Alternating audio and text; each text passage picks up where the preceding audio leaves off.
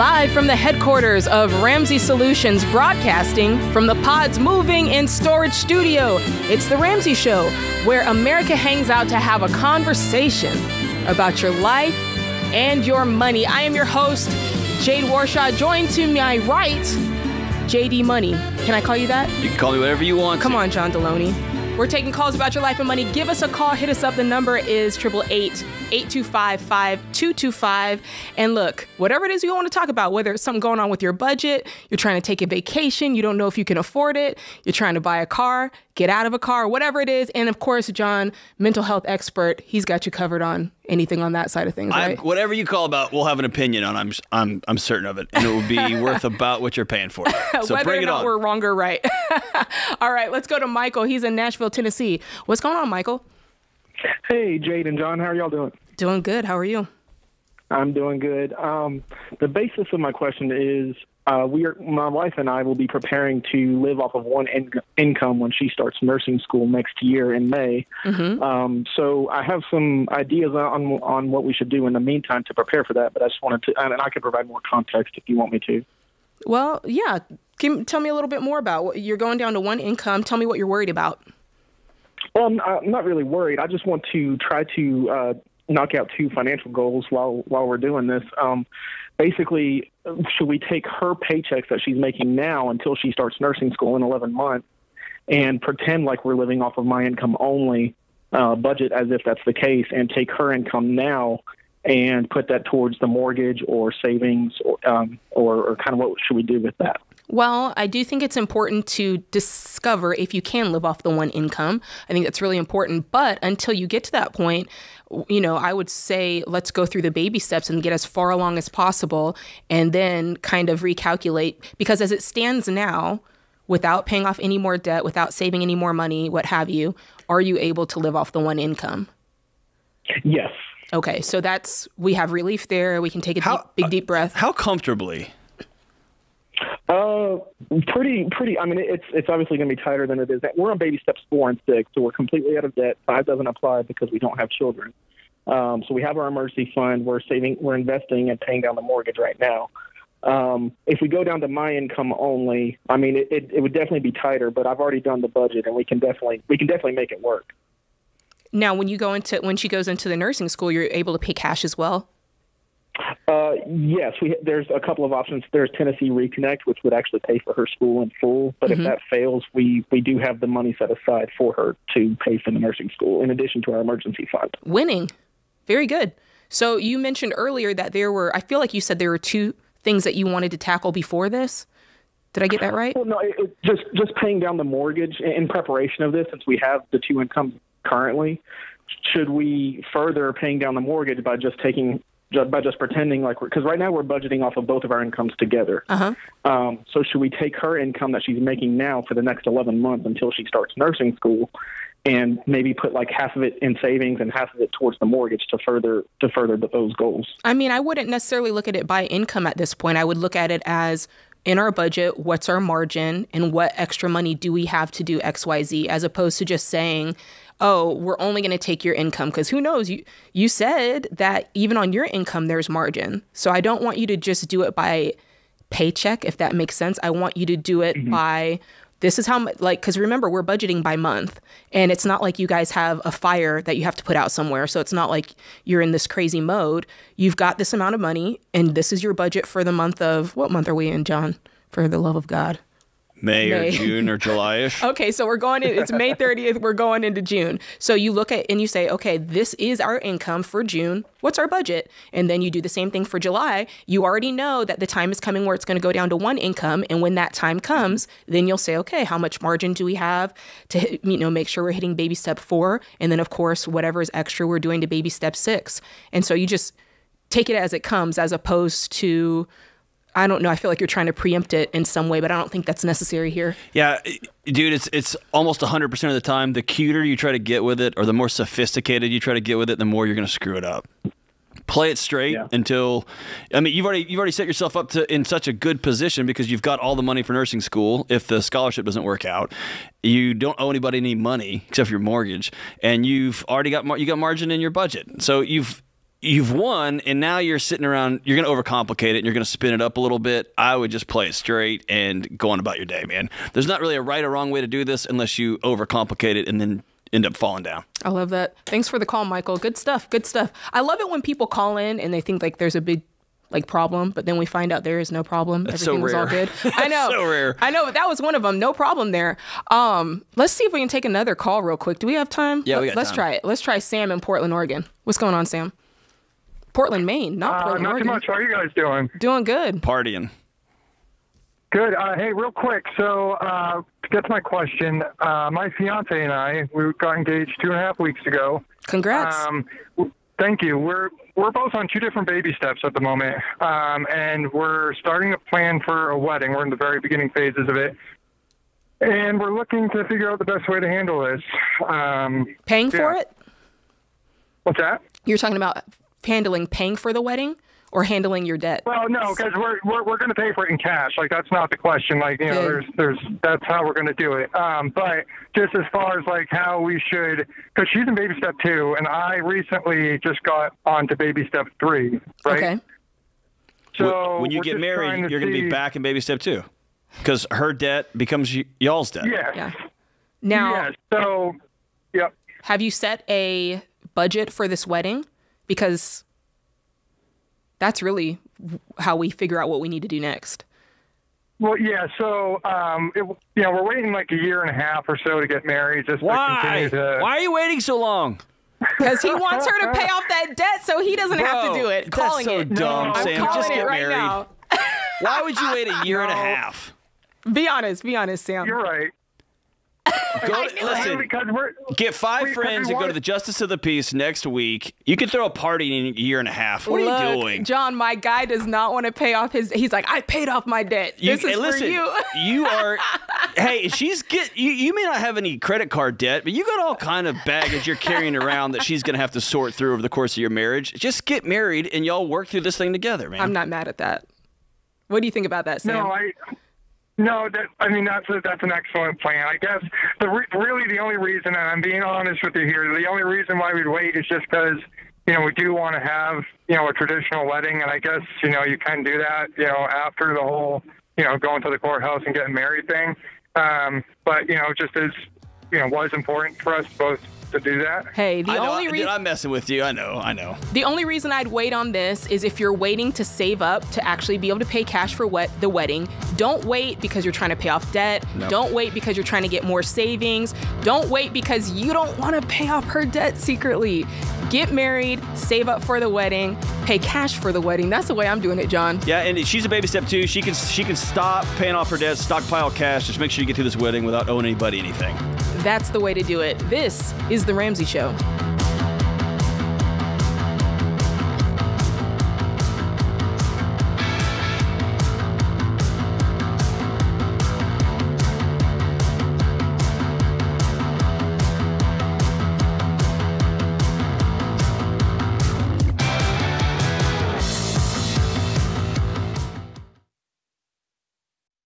We've been doing business at Ramsey for more than 30 years. By now, we're a well-oiled machine, but it wasn't always that way.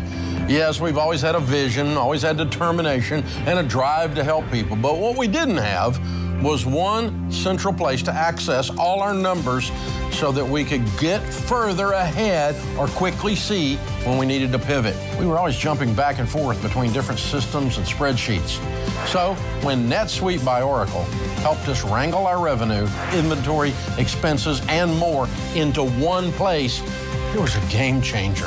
And NetSuite's #1 cloud financial system can help your business gain the same visibility, because businesses thrive on timely data.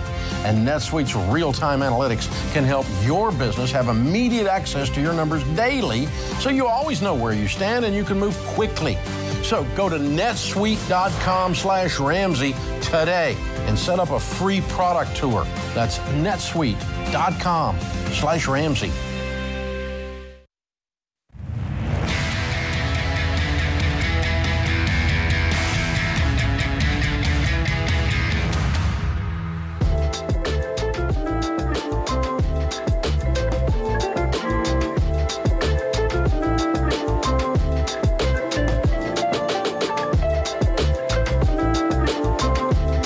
right, you're listening to The Ramsey Show. I'm your host today, Jade Warshaw, joined by Dr. John Deloney. We're taking calls all day long, all afternoon long about your life and your money. Be sure to give us a call, 888-825-5225. And more importantly, John, we need to talk about this. Guys, the fact that we're here, the fact that we're on the air, we get to do this crazy job every afternoon is because you guys are out there listening. And we're so grateful that you guys select The Ramsey Show on your podcast, on YouTube. And we really just want to ask you guys to keep doing that. Keep listening to the show. Keep liking the show. Hey, share the show. If there's an episode that you love, text it to a buddy or share it on social media. That's how we keep going. That's how it continues to pop up in the algorithms so that you guys can continue to watch it. And that's good for us and it's good for you. So like it, share it, subscribe to it, even leave a review if it's a nice review. If it's kind. Hey, and also, if you're one of those people that just sits at home and watches the news all the time and you start to get so mad at your neighbors, those idiots, if they would just, they got to learn. If you want people to get life-changing advice on how to handle their money, how to handle their marriages and their relationships, just simply subscribing to the show kicks it up into your neighbors' algorithms when they're out there. It makes the show go up and up and up, and it puts it in front of more people. And it's an easy way for you to help your neighbor, and you don't even have to talk to them, even though I wish you would do that too. So it really helps out. I have several people on my list that I can just be like, you know what, you need Dr. John Deloney in your life. Here's the podcast. Here you go. All right, today's question of the day, it's brought to you by Neighborly, your hub for home services. All right, now that the weather is warming up, it's time to enjoy your outdoor space. Neighborly's Mosquito Joe service can help you make your outdoor area pest-free, so you can enjoy being outside in comfort. That's what I'm talking about. Visit neighborly.com to reach your local Mosquito Joe today. All right, today's question comes from Bella in Pennsylvania. Bella writes, I'm 23 years old, and I'm trying to figure out if I'm doing the right thing when trying to pay off my debt. I have $50,000 in student loans. Woo! I make $65,000 a year, and I have a side hustle that brings in $500 to $700 extra each month. My parents have said if I live with them, they will not ask for rent as long as I'm working on paying off my debt. Okay. I can save a minimum of $2,600 a month to put towards paying off my loans. With the extra income, I can be debt-free by next December, if not sooner. I'm struggling with this plan because my friends keep telling me to move out of my parents' house and rent somewhere, and my parents are telling me just to make minimum payments or a little extra on my loans and live a little. Both my friends and family are telling me not to get rid of my credit cards because I have a credit score. I'll never be able to buy a house with no credit, which I know is not true, but I don't know how long it will take my credit score to go away. Am I making the right choice by choosing to stay at home one more year and work until I'm debt-free, then find a place to rent until I'm ready to buy a home? Or do I need to make myself more financially independent while trying to pay this off? How do I explain to my friends and family I cannot and will not live like this anymore and I'm ready to be free? There's like 15 questions in this one question here. The problem is she's way smarter than her friends. I mean... It's pretty straightforward. And she's struggling with the fact that she's smarter than her friends. Yeah. And I wonder... Okay, let's pull this thing apart from top to bottom. All right, let's go. So, $50,000. Mom and dad say, you can live with us, and we're not going to ask for rent as long as you're working on paying off debt. That's red flag for me, number one. I got no problem with people moving in with their parents, moving into... My wife and I sold our house and moved into a residence hall, for crying out loud. Here's the thing. You have to have an end date in mind. You've got to have some structure, some boundaries around this, or it turns into this weird, you wake up and you're 29 years old and you've been living at home for a long time. Because once mom and dad get used to you living there, it's going to be, well, why don't you just save up some more money and you put a down payment on a house, etc. So if you live with them, great. If y'all come up with this arrangement, y'all shake hands like grown-ups now, but it's a business arrangement that's going to last this long. Put it 6 months, 9 months, 1 year. Put a date on it so that everybody's on the same page that you got to go or you got to go. The second thing is stop listening to your friends. Your friends are broke and they're dumb. Stop listening to them. Okay, let me back out. Jade, you and your husband paid off almost $500,000 in loans. Yes. Yes. And y'all were freakishly talented. And I know that you ran around with artists and performers and business managers who were all telling you how you should be living your life. Yes. It's fake. It's all phony. Like, look like you have this. Look like exactly. So how did you manage? Because I'm not a good person to ask because I just don't care, right? I simply just don't care. I'll just say, like, I like my old truck and I like it. How did you handle dealing with that much pressure as a new college grad, a newlywed, trying to make this thing happen? What you just said is the answer. Not caring. The moment, John, that you stop caring what other people think is the moment that you can reach your full potential. Like, that's the moment. The moment you're like, I could care less if somebody sees what the inside of my house looks like and they're not impressed by it. I could care less if somebody sees what I'm driving in the parking lot and it's not, brand new, or it's not like what's cool. The moment you could care less that, I'm wearing the same outfit I wore last week at this time, is the moment that you can achieve what you need to achieve financially, because we do so much out of, hey, what's he going to think about that? What are they going to think if everybody else at the restaurant's ordering, appetizer, dinner, dessert, and I just order an inexpensive appetizer because that's my budget. Like, the minute you just go, I don't care, just watch what happens. And this girl right here, she has the right instincts. Like, she's the one, like what you said, hey, you can live at home, but put a date on it. She's the one that said, hey, I can do this by next December. Her parents didn't do that. She did that. Her friends are the ones saying, hey, maybe don't do this, maybe. And it's bothering her because she's got better instincts. And I would just challenge her. What's her name? Bella in Pennsylvania. Man, just go with your instincts. What you're thinking is right. Don't just make payments. Pay it off. Your parents, they obviously don't understand that because they said, as long as you're making minimum payments. No, you have it in your brain to pay it off, so pay it off. And yeah, devil may care. Who cares what your parents say? My guess is if your parents said just make payments, they probably have payments. And I want to flip this around for those of you who are running with people that you give what I think is one of the most holy names you can give somebody, which is the title of friend. Ooh. I had a couple of buddies when I graduated college. I moved in with them. It was Todd and John. And when I told them I'm trying to pay this thing off, both of them had their college covered.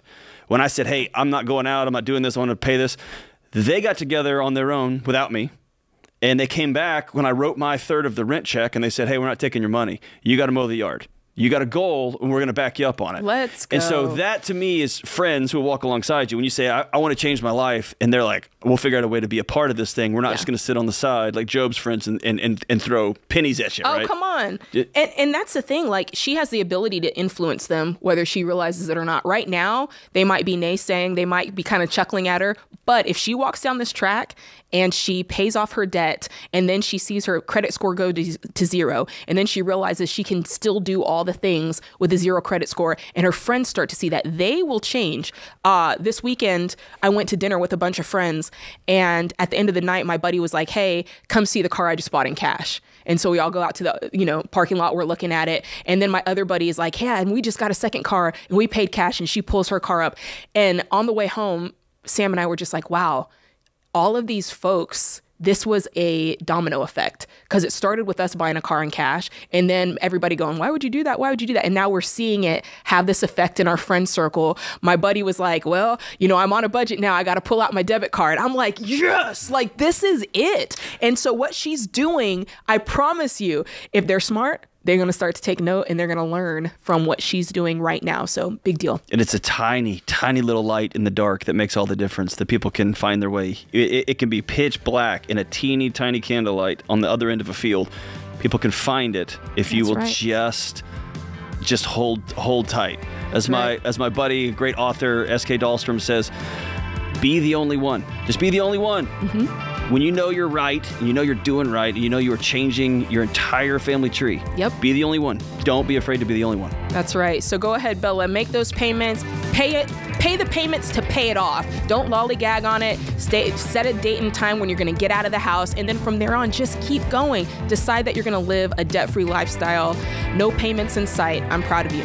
This is The Ramsey Show.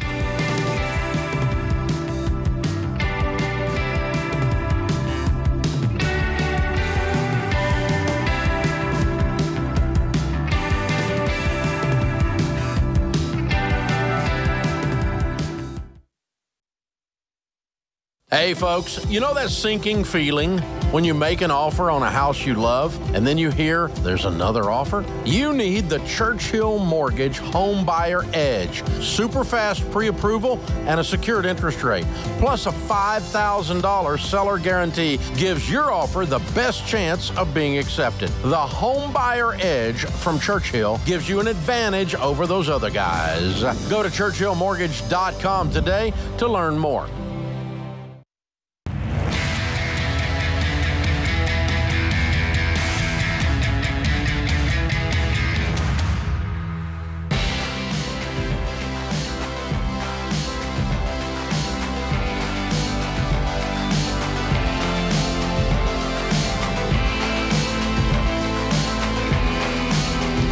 What's up, guys? This is Jade. You're listening to The Ramsey Show. I'm joined by my co-host this hour, Dr. John Deloney. And I got to tell you guys a little something. But before I do, be sure to give us a call. The number is 888-825-5225 if you want to chat about whatever's going on in your life as it pertains to your money. We got Dr. John here, so hey, let me kick in real quick. I know people are setting up for the summer, and they have just exhaled after, or they're either this is the last week of school or last week was the last week of school. Uh-huh. I know you're in the middle of it, and people are dealing with family drama. They're dealing with financial drama. Can't figure out how the summer's going to work. Be brave and make the call. I know you're sitting there on the phone, and you're like, I would love to know what they think about my husband just did. Like, call us, 888-825-5225. Don't just sit there. You've got a lot of stuff, and we're going to walk alongside you, and we'll figure it out together. I love that. And look, we can change your name. You don't have to say change that your name, it's we'll change Beth where you're from Tennessee. Make up something. You can even call in with the accent. My name is Dan, actually. This isn't even my name. Really? No, not really. We'll change anything. We'll change it all. That's right. Just give us a call because it's so important that we help you through that. All right. Now I'm going to take a very sharp left turn, John, and I'm going to talk about our $10 sale, which ends tomorrow. Guys, we're doing a $10 sale, and it's your last chance that you're going to have to get your hands on our life-changing books and tools, okay? So listen carefully. If you're looking to get out from under a pile of credit card bills, maybe you're just like, I'm so sick of my money and my paycheck getting eaten up every single month, then the book for you is The Total Money Makeover by Dave Ramsey. I can tell you from experience, it changed my life. That's the one that you need. I can tell you millions of people have used the plan in this book to get control of their life, their money for good. They've changed their complete 180 of their family tree. And let me tell you, the book's only $10. So get your hands on that $10 holla. You can also get Dave's latest book, Baby Steps Millionaires. Again, one that I have read cover to cover. It's just $10. In this book, Dave's going to show you how to build a legacy, guys, with solid investing plans. And you're going to do that once you've paid off all your debt. Plus, you're going to be inspired by real-life stories of actual factual millionaires who got there by following all 7 baby steps. So I'm telling you, Total Money Makeover, check. Baby Steps Millionaires, check. And not only that, but if you want to improve on your relationships, your mental health, pick up John Deloney's Questions for Humans. I got stacks of those at the house. I'm telling you, I'm using this stuff. Or Own Your Past, Change Your Future, which I've also read, John Deloney. And can I just tell you guys, my first interaction with John Deloney on the interwebs was I quoted something. I was reading your book and I highlighted it. I tagged you in it and I said, "Where's the lie?" And you thought that I was coming for you. Oh. And you were like, "What are you talking about? There's no lie here." And I was like, "No, John, this is what the kids are saying." I know. My wife tells me I was born in the wrong century. I don't get the jokes. I don't get them. But anyway, all of these books are on sale for just $10 each. Remember, the $10 sale ends tomorrow. So shop these deals before they're gone. Go to RamseySolutions.com/sale. Wow, that was something. All right. Let's go ahead and take a call. We got Ashton in Tuscaloosa, Alabama. What's going on, Ashton? Not much, guys. Thanks for taking my call. You're not an Alabama football fan, are you? Of course I am. I live in Tuscaloosa, man. I know. I was trying to be funny, and you made it weird. All right, go ahead. Okay. We're sorry. Okay, so this is my question. I work full time. I'm a truck driver, a local truck driver. I would love to go back to school and get a degree. I'm kind of leaning towards physical therapy. Ooh. It'd be fulfilling, good pay. I heard that the work-life balance is great. But here's my dilemma. The job I'm currently at is night shifts, 12-hour shifts, 60 hours a week. And I spoke with my boss trying to go part-time, and in a really nice corporate way, they said no. So I'm kind of struggling because I've been looking for other jobs, something I could do and, cash flow the school while I'm going. But nothing is like even close. Let me back out a little. Let me back out for a second.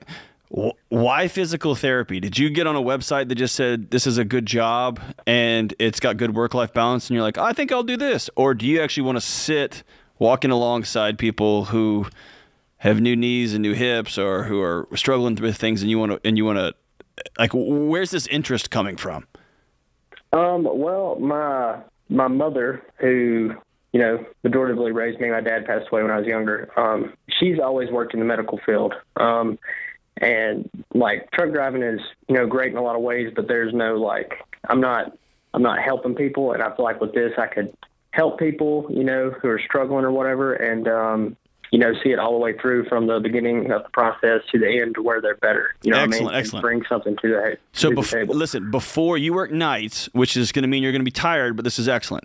Before you haul off and quit your job or start a medical program at a university, I want you to go spend a couple of days shadowing a physical therapist. Like, see what they do day in and day out and make sure this is the shift you want to make. I'm not saying it's not, but after I was, quote unquote, all done with all my school, and then I decided I wanted to go get into some more credentials in counseling, I went and sat with counselors, and this is what they do all day, every day, and made sure before I went and spent a bunch of time and a bunch of money and lost a lot of time away from my family to go jump into that because I knew it was something I wanted to do. Now, I'm going to call you on this, okay? Your company says you can't go full-time, fine. But I got a master's degree and 2 PhDs working full-time with a family. You can do it if you want to. You work night shift and you're going to be exhausted when you get up in the morning, but you can go to class in the morning and you do a part-time school shift while you get your credentials underneath you. Or you can take some online courses to level out, which you're going to have to do anyway. And you can do that while you're on the road, staying in a hotel or staying at home, and you're a local driver, so you're not in hotels. But you can figure the school part out easier than you can figure out the work part. Is that right? Yes. That's where I would start if I were you, man. I'd hang on to that full-time job. Okay. I agree. I mean, you want to keep making a living while you're transitioning into what you want to do. And I think sometimes we want that to be just a quick transition, like trade apples for oranges. And now we're, eating oranges now. But it doesn't always happen like that. You have to kind of make that a smooth transition. And sometimes you go through a season where it's just not very comfortable. Let's be honest about that. You're exhausted. You miss out on cool weekend things. You're going to miss out on hunting trips and fishing trips. And you're going to miss out on dinners with some date you have. That's just part of the sacrifice you're making to make a complete life 180 change. And that's all good. Okay. Well, can I say something, guys? I'm going to be honest. I don't have time now to do a lot of that stuff, anyway. If we're going to be completely He's like, I have no life right now, guys. Yeah, I don't. I mean, you're working 60 hours a week, right? Yeah, it's night shift. I don't know if you guys ever had a night shift job. It is so hard to sleep during the day. It's brutal. Can you at least get to 40 hours? Because, I mean, at least 40 hours, you're still full-time.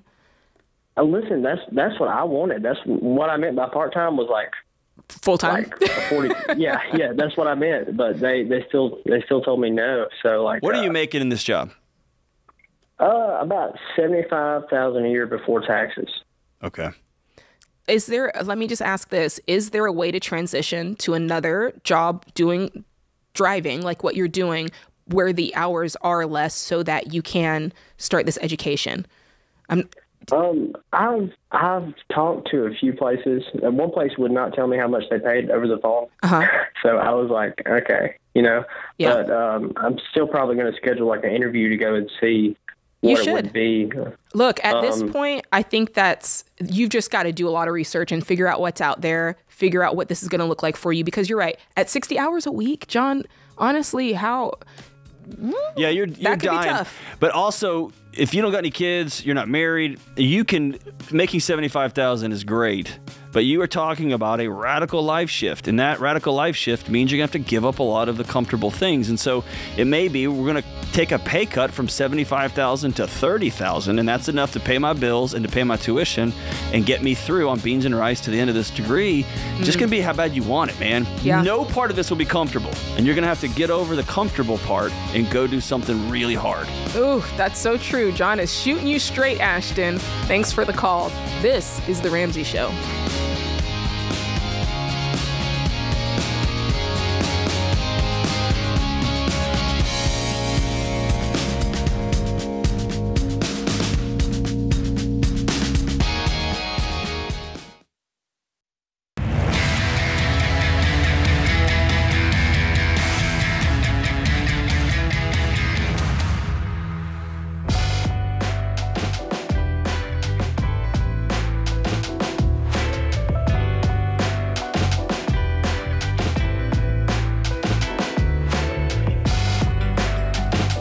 What's going on, guys? You're listening to The Ramsey Show. I'm your host, Jade Warshaw. To my right, Dr. John Deloney, and we're taking your calls all afternoon about your life and your money. The number is simple, 888-825-5225. And here's the thing. If you're a new listener and you want to dive deeper into the Ramsey baby steps, here's the thing. We talk all day about baby steps and gazelle intensity and beans and rice and baby step 4 and all these things that you're probably like, man, I just started listening. I have no idea what you're talking about. Head over to RamseySolutions.com and just click that get started button. And it's just going to give you everything you need to know what the heck we're talking about. We'll help you figure out your best next step for your financial journey based on exactly where you're at today. And suddenly it will all get crystal clear and start to make sense. So go to RamseySolutions.com and click the get started button. That's all you got to do. All right, let's take a call. We got Cole from Memphis, Tennessee. M-Town, what's going on? Hey, guys. I went from being in baby step 4 to being $60,000 in debt. Whoa, what happened? happened? Need some advice. What happened, man? Well, in September of 21, my dad died, and we had added a baby to the family. Wow. At the same time. And I just kind of quit doing everything that I should have been doing. And recently went to therapy and found that I've kind of been blaming myself for my dad's death. And have moved past that and looked at everything that I should have been doing in the past year and a half. And I'm like, okay, now I'm not making enough income to even make my monthly minimums on the credit card, so I don't know what to do. What happened with your dad, man?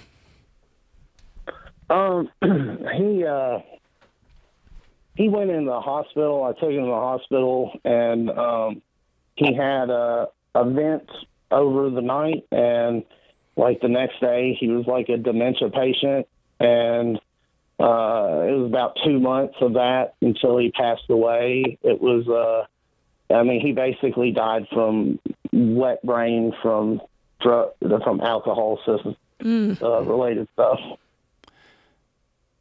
Does he struggle with alcohol your whole life? Yes.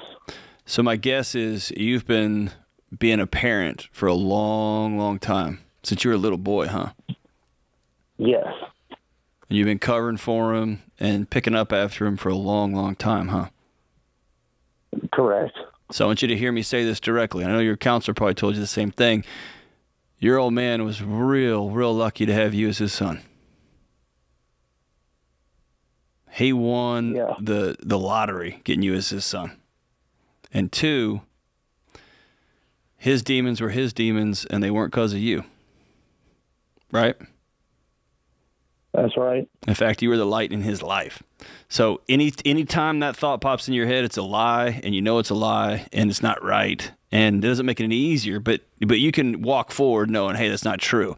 I do want to challenge you on your language about now that my dad's like, I'm over that now. I don't know that you're ever going to be over it, and that's okay. It's not really how grief works. Right. It'll be a lighter load, and it'll be a lighter load and a lighter load. But I don't want you to be surprised when you wake up some days and you feel sad, man. You lost your old man. That's a bum deal, right? And then you made some dumb decisions on the back of it because just you lost some intentionality. That happens to all of us, and you've gotten up and dusted yourself off, and now you're looking in the light of day going, whoa, this is a mess now, right? Yes. Okay. I have 100% confidence that you can walk your way through this. Do you believe that? Yes. If you don't trust yourself, it's a waste. This is a waste of both of our time. You trust you now? I do. Awesome. You're good, man. You're good. So tell us your financial situation. Yeah, so I've got about $36,000 in credit card debt and about $30,000 in a personal loan, and the monthly minimums are almost $3,000. And the past 2 years, I've primarily been doing real estate, and I made $68,000 last year, $72,000 the year before. But I also own an electrical company that's just me and my service truck. And I've recently, like in the past 2 weeks, started hopping back in the service truck and just like working like a madman. If I'm awake, I'm either installing electrical work or showing houses. Mm-hmm. And what are you earning from that electrical truck? That remains to be seen because ideally I can. How much have you made? How much have you made? $3,000 a week. Last week I made $7,000. Okay, that's excellent. Don't dismiss that. Don't dismiss that. Well, we'll see. No, you got back in your truck and earned $7,000, man. So the question is, what are we doing with this money? That's the question because, you've got the two sets of payments there. You said you're paying about $3,000 in minimum payments every month. Are you on a budget? Are we seeing what's going on with the rest of your money? Yes, me and my wife just spent a week of running through every dollar, and we got all of our April and May transactions in there and cut everything we could. And living expenses are about $6,000 a month, and then the $3,000 a month in debt payments. All right. So here's the thing.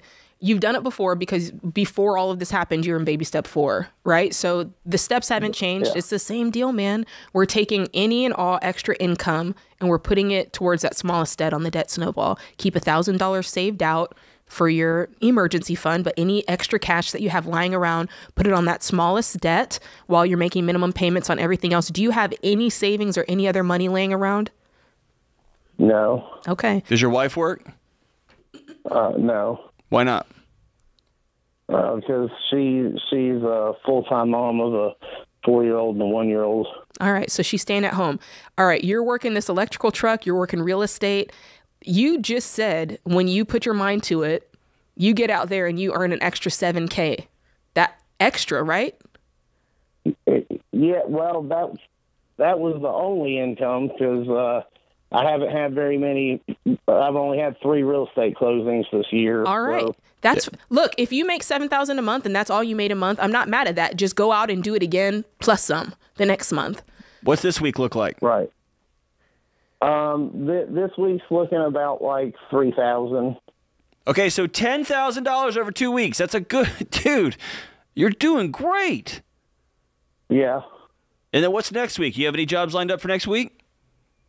Nothing lined up for next week yet. Okay, you may be better off spending your time because the real estate has just parked. And if you're not in that full time, just mad dogging it, you're going to get run off the road by those who are. You may want to take some of that time you're running around showing people houses that are like, I don't know.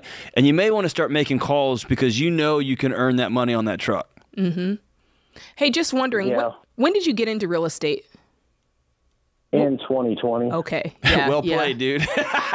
But look, we're seeing that. We're seeing a lot of folks who got in 2020 and they weren't used to a normalcy. They made a bajillion dollars. Yeah, but now that it's like this, it's like, oh, real estate, no more. Whereas other folks I know who have been doing real estate for 20 years, they're like, hey, yeah, I'm just doing my normal job. this is how it's always been. It was like farming, and it rained a lot in 2020. It was great in 2021, and now it's not raining. It's dry right now. So now, you've got to reevaluate. Cole, hear me when I say this. You've got to reevaluate, was I great at real estate? And was that something that I was really shining in? Or was I just really able to take advantage of a really good time? Yeah, were you fishing in a stock pond? I've made that mistake. I thought I was a great fisherman until I went to a real lake and I caught nothing, right? But man, hey, you have proven to yourself you can earn serious money. And if you take that salesman attitude that you've been selling houses with and turn that towards your truck, I think you're going to pay this debt off in no time. I definitely think so. I think that he's just struggling with really what happened with his life. family. Stay on the line, brother. I'm going to send you a copy of my book, Own Your Past, Change Your Future, and we'll get you hooked up. I want you and your wife to read that together, and it'll give you a path out, man. I love it. All right, guys, that does it for this hour of the show. Be sure to join us next time. This is The Ramsey Show. Hey, what's up, guys? It's Jade. If you love the show and want a deeper dive on your money journey, we have a weekly newsletter that gives you trending and helpful articles and tips on following the Ramsey way. Just go to RamseySolutions.com today to sign up for our newsletter. Again, that's RamseySolutions.com to sign up for our weekly newsletter.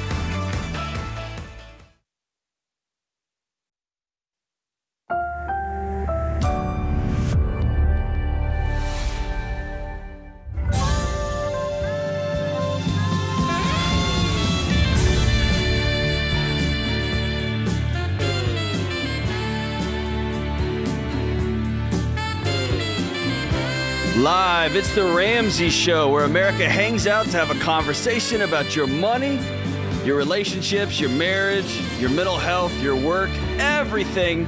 I'm Dr. John Deloney, joined here by my good friend Jade Warshaw, and we are taking your calls on just about everything. We got an opinion on it, I promise you. 888-825-5225. And listen, I read the data. I know your marriage is struggling. And I know you are looking at your kids who just got out of school and they already have a screen in hand and they're in front of another screen.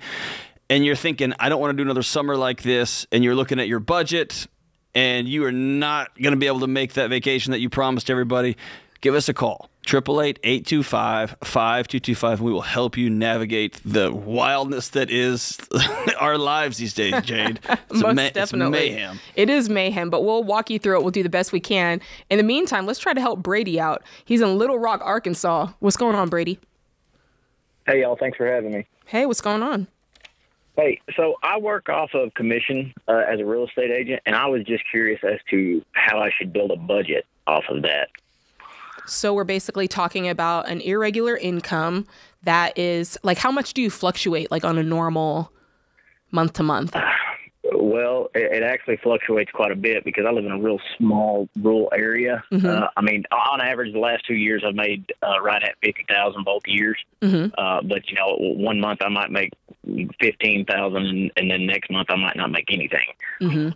So I totally understand that. My husband and I were in entertainment, and it was very much like that. I call it feast and famine because 1 month you could like score big and have some great shows, and then the next month you're like asking your agent, like, where's the work? Where's the gig? So I totally get that. And at the end of the day, it's really setting up your budget in a way that you're paying the non-negotiables first. And so you're making sure like you understand no matter what, I've got to pay these bills. Right? That's like your four walls, making sure that you've got food, transportation, right? You're keeping the car running, you're keeping the rent going. And then anything else falls below that line. It's like, okay, and then when I get extra money, I do this, and that. So once you know those numbers, let's just say you have, let's say theoretically, hey, in order to make my house just stay on, I need $2,000 or I need $3,000, right? But let's say you have a month where you make $10,000.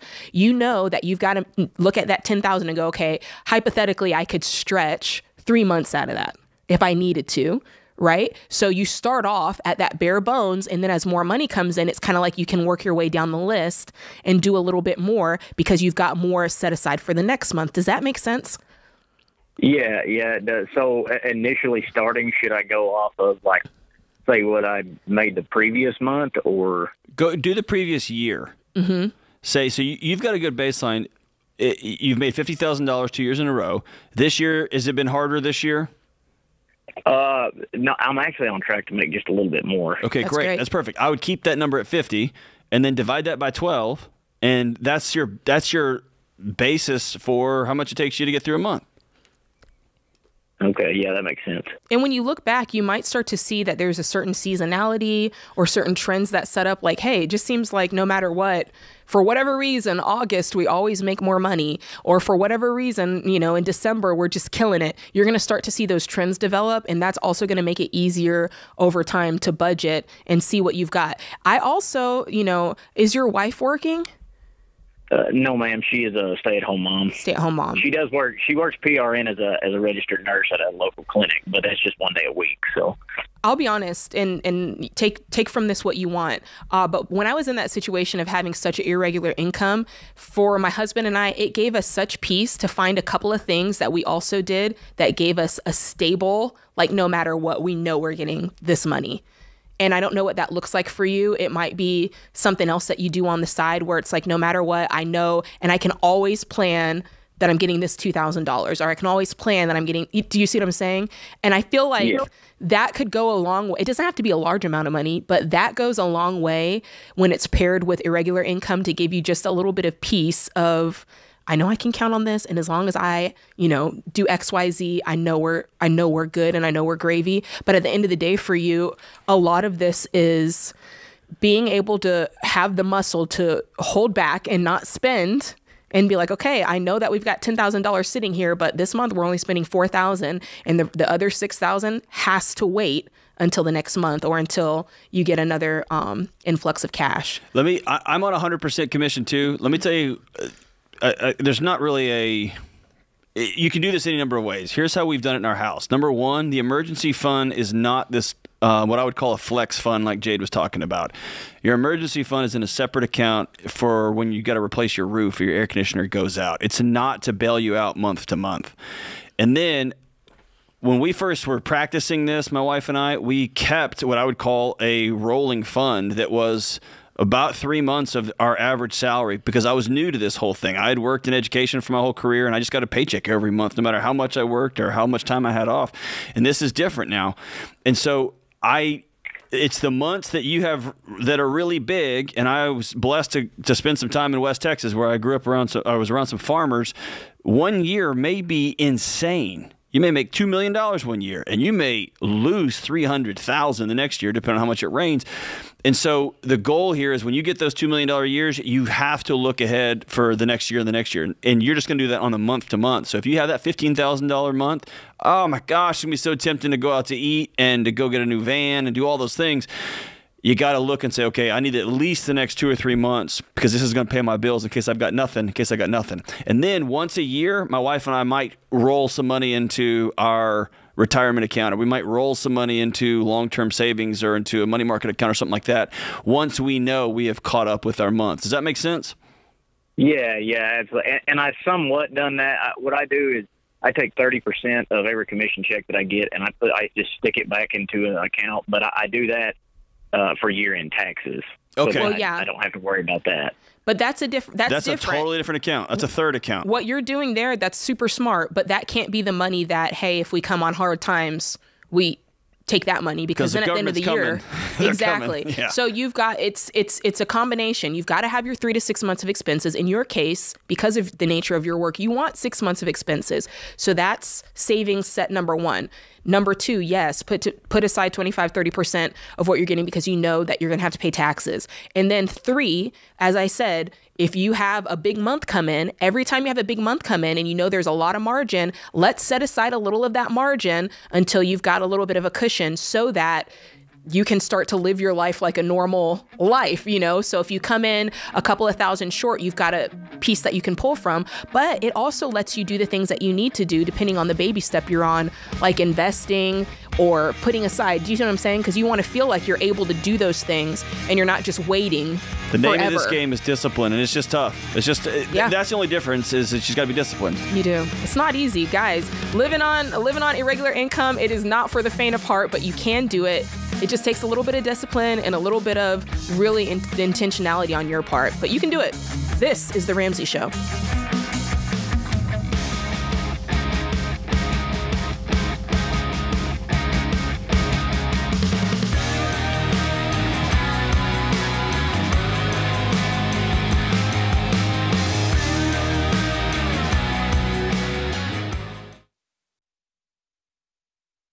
If you're like most people, your home is your most valuable asset. And when you want to make improvements, it can feel like everything costs too much or takes too long. But something as simple as custom window coverings from Blinds.com can completely change your space and add value to your home. We've recommended Blinds.com for over a decade, so you know you can trust them.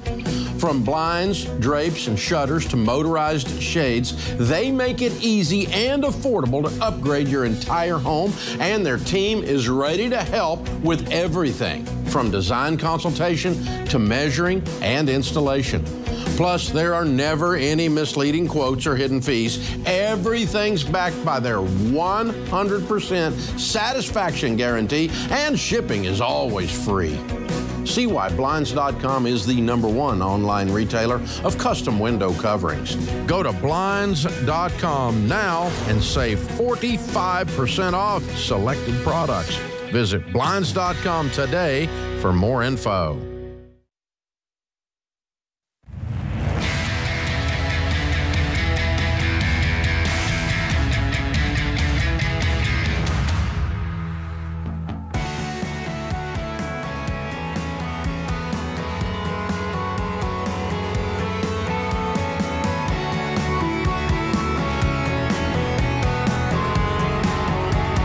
Hey, what's going on, guys? This is The Ramsey Show. I'm your host, Jade Warshaw, joined by Dr. John Deloney.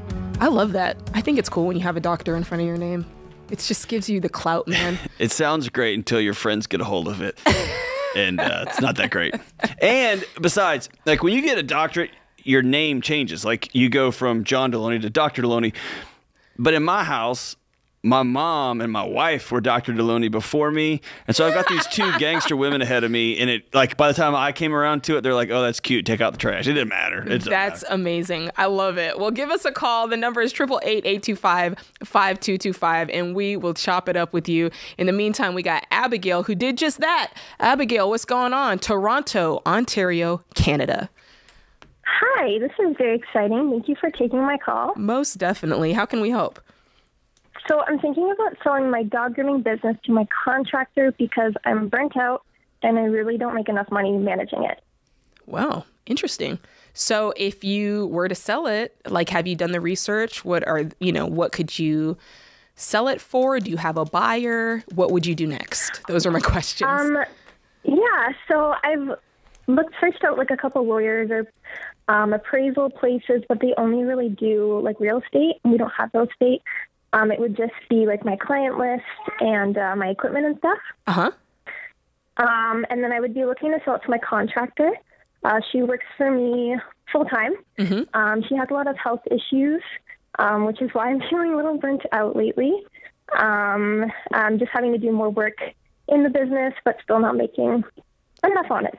So let me, it's funny you say that. The first question that came to my head when you said you were burnt out with your business was, are you truly done with this part of your life, right? And I've been there too.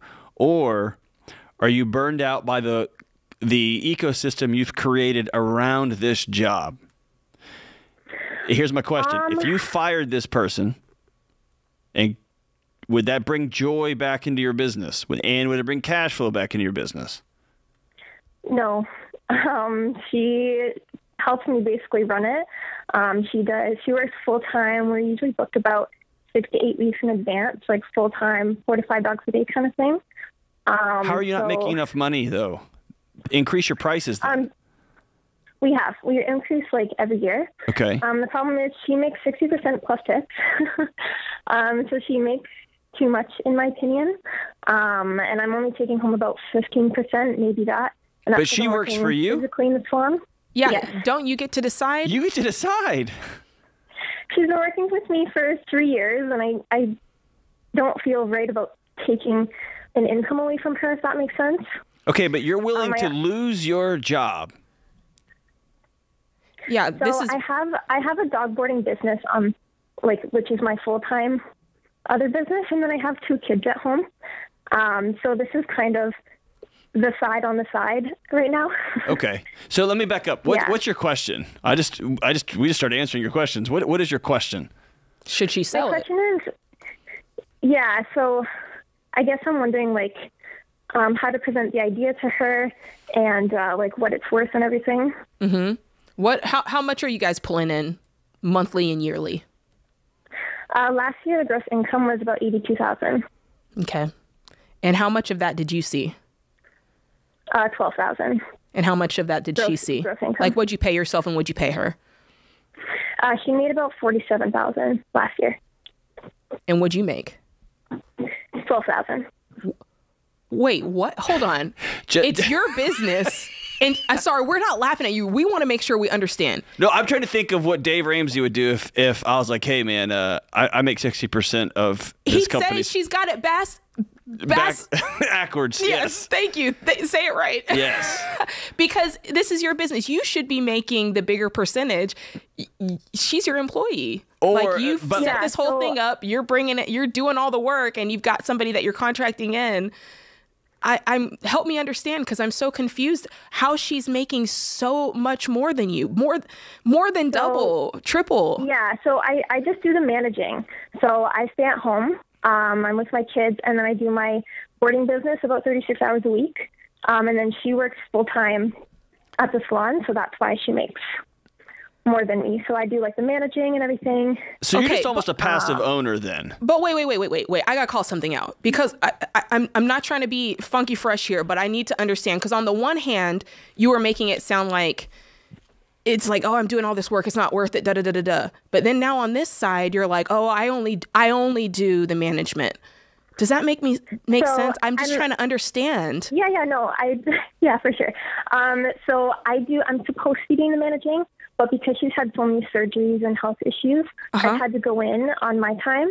Gotcha. And extra time working like 12 hours a day, catching up on all the appointments that we can't just cancel. So Got it. Is she paid salary and not by dog or not by total profit? No, she makes commission. So if she's not cutting, if she's not working, then she's not making any money when she's out on her surgeries, right? Mm-hmm. So you're having to come in and do it. So it's not the money. You don't need the money per se. You just don't have the time. Is that right? So why can't you hire another contractor? And that way you can keep earning off the business, but you don't have to pick up her slack. And then that $47K would just be split between two people. And then you're still making your $12K, which, hey, you're making money, whatever. If on your own words, it doesn't take a whole lot of work. It's just you managing from your house. And then you've got another contractor that picks up the slack when old girl can't do it. Then now you're going. And now you've just got another business here that, like you said, you don't make a ton off of, but you're running it. And at any point, if you wanted to expand it and take a bigger portion of it, you could. Unless you're just like, hey, I hate dogs. I don't want to do this anymore. I'm out. That's definitely not it. I guess I feel like if I were to hire another contractor, I would be babysitting more. I trust this groomer, and I feel I can leave her when she is up and running. And I trust her with the money, and I trust her with the dogs and everything. And I feel like it would be more work for me. Look, you said another contractor. It for sure would be, but you'd make more money. It sounds like you do not want to be in the business of leadership. Yeah, because leadership's hard, and it's investing, and it's exhausting. Yes and no. I mean, I do have. She's got the other business though. That's what I'm saying. This is where it's painting me. Here's where, as a person who has owned a similar type business, and my husband still runs it. It's a delicate balance in doing what you should be doing and having other people doing the other things. And it's because if this was like totally in left field and you're like, hey, I'm a chiropractor and and I also board dogs, then I'd be like, okay, maybe this was just a thing that you did for a while. But you've got the other business that's also with dogs. And I don't want you to get out of the business simply because you haven't necessarily handled it right up until this point. And at the end of the day, do what you want to do and do what you feel to do. But my biggest thought is you might need another buyer, because you have said this other person, they're not able to do their work right now. So her taking it on full time, how is she going to do that? I guess I had thought about still helping her by her contracting me out if she needs another surgery. But no! then You've got to make a choice, Abigail. Off of me managing it, right? Abigail, here's what it sounds like you want. It sounds like you want to make more money. You want to go back to doing less work. You want to not deal with management issues, but you do want to be a manager, and you want to hold her accountable, but you don't want to like hurt her feelings because she's been with you for a long time, and you don't want to add anybody new because you trust the old person, but the old person doesn't work anymore. You got to just make some hard calls. Look, you're going to be uncomfortable one way or another, so just choose your discomfort and move forward. Choose your discomfort and move forward. Let me say this. You have someone you trust now, and it took time to build that trust. You can find someone else that you trust. You can add more people and build trust and learn their integrity over time. That's how it works. But when it comes to the sale of this thing, I would net present value it out. If this is me, I'm just making up numbers. It's so small that you're going to 2 or 3 years, and that's what I would sell it for. That's just me. I mean, she's got the assets that she can sell off and her list of clients. Yeah. Multiply that by, 3 to 5. 3 to 4 is usually how it works. All right, make your choice, Abigail. This is The Ramsey Show.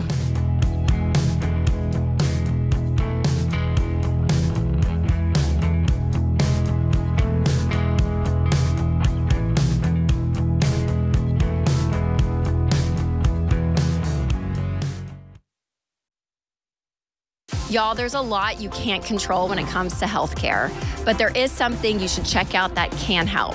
Christian Healthcare Ministries. CHM is not insurance. It is budget-friendly, biblically based health cost sharing.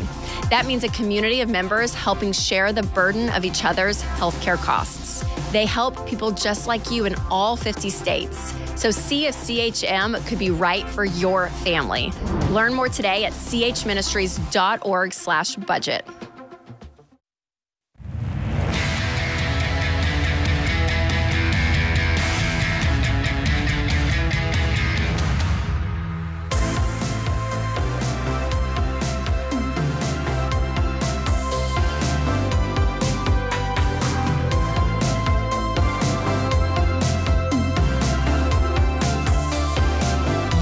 Listening to The Ramsey Show, and in the lobby of Ramsey Solutions on the debt-free stage, we got Clint and Lori from Cleveland, Ohio. What's going on, Clint and Lori? How you doing? Hey. How we doing? Awesome. So good. Wait, you guys' energy is out of control. I'm excited. I just know that you guys paid off a monster of debt. We did. What is it? 153,000 in 53 months. Hey-o! Wow. Yeah. 153,000 and wow. You guys what do you do for a living? I'm a civil engineer. And I'm a social worker. Okay. I love it. Outstanding. So you guys are going to have to break this down. Like, tell us a story. Tell us how it went down. Well, we had credit cards. We had student loans, car loans. You name it, we had it. Normal. Yeah. Yeah, so that at the end of the year, I always kind of take a time to do like a little self-evaluation going into a new year.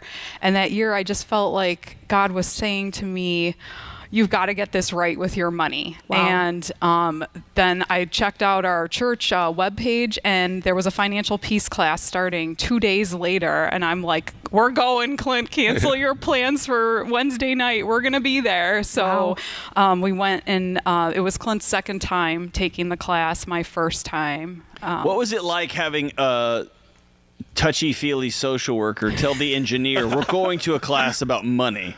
Oh, he's used to it. Yeah. If she tells me, I go. That's a genius engineer. I love it. That's the last class of engineering college. They're like, hey, by the way, just say yes. Yes. Just say yes. So you get signed up for FPU, you get into it. Just shoot me straight. What was your first impression? Were you like, yes, or were you like, like, were you skeptical? Did it take you a minute to get on board? Tell me about that. So right when we started, we wanted to give up right away, and Lori will kind of tell you why. I work for the government, so we were on furlough in 2019. And, okay. She can kind of tell the rest. Yeah, so I think we kind of knew a little bit about what the program was. Clint had gone through it by himself when we were engaged, and then So we started the class. Maybe like 2 weeks later, our hot water heater went out. And then 2 weeks after that, he went on furlough. And we were like, oh my gosh, we wanted to quit so bad. And I felt like just getting through that hurdle, and those 2 hurdles alone was enough to kind of just like propel us through. So it was like, okay, it's going to be okay. We took an $1,100 hit like right off the bat. And then we're like, oh my gosh, can we do this? Every part of us wanted to go and just be like, this doesn't work. We're quitting. We're giving up. Wow. And we didn't. We kept going. Well, it probably also made you see like how precarious your situation can be, right? Yes. Like all it takes is a water heater going out or being furloughed for, just the dominoes to fall all over the place. Yeah, so people think they get a job in the government and it's going to be stable and slow forever until it's just one Tuesday afternoon. It's just not anymore, right? Yeah. Yes. So 153,000 over the course of 53K. What was your income during that time? It was 120 to 150. Wow. And what accounts for that increase? Just pay raises over the years. Pay raises over the years. Yeah.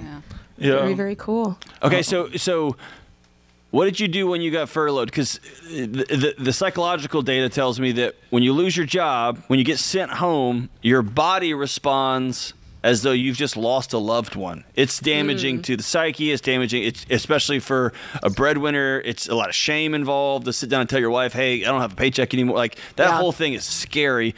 You go home, what do you do next?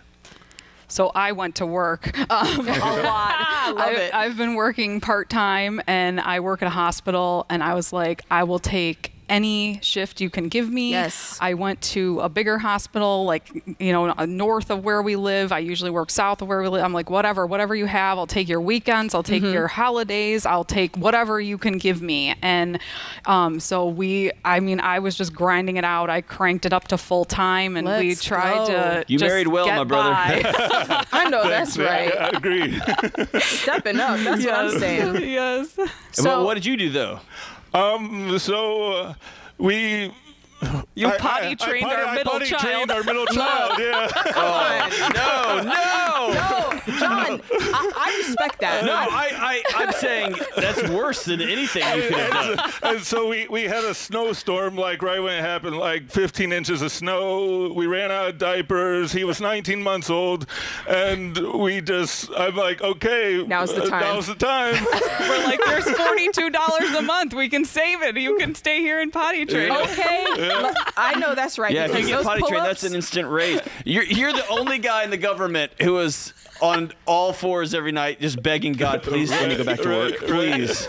Oh my That's God. incredible. Waiting for it to open back up. That is so fun. I mean, most of the time when we talk to people, we're like, what was the hardest part? And they're like, oh, the budget. And you're like, potty training my sons. And she's like, hey, I'm going to go to every hospital in Northern Ohio. She was happy to go to work. She was happy to go to work. I bet so. Okay, so you're furloughed. We've taken extra shifts. We're potty training the kids. I want, what were some of the crazy things that you guys did? Because everybody's got that crazy story of like, oh no, we only ate Chef Boyardee, 7 nights a week. What was the thing that you did that was like, if you told your friends, hey, we're doing this one thing to pay off debt, that they would think you're crazy? Well, for me, I let her create the budget. She's a free spirit.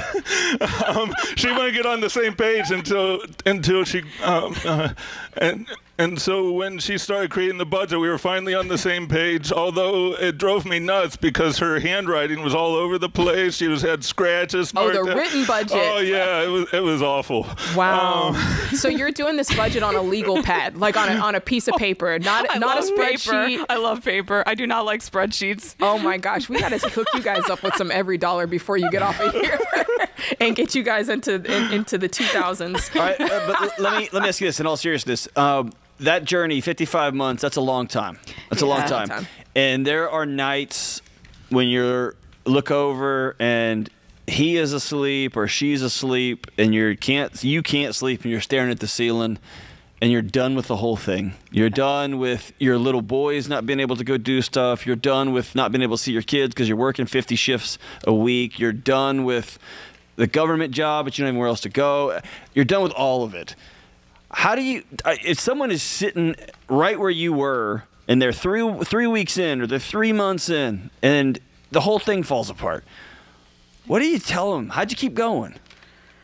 I think the boys were really our why. I mean, what I guess the other piece that wasn't covered in why the journey took so long was that throughout the course of this, we found out that our youngest child has a extremely rare genetic disorder, and so we cash flowed tons and tons and tons of medical appointments, a hospital stay, a bunch of GI procedures, and therapy. I mean, we paid so thousands in medical on top, and we were able to cash flow that. And I think part of it was like, we want to get to that point where we have the peace, like when we, like Dr. John Deloney says all the time, like where we can sleep at night and know that we're going to be okay and that they're going to be okay. That's right. And if he needs more things down the road, that we can continue to do that. We can continue to cash flow it, and also just have that peace of mind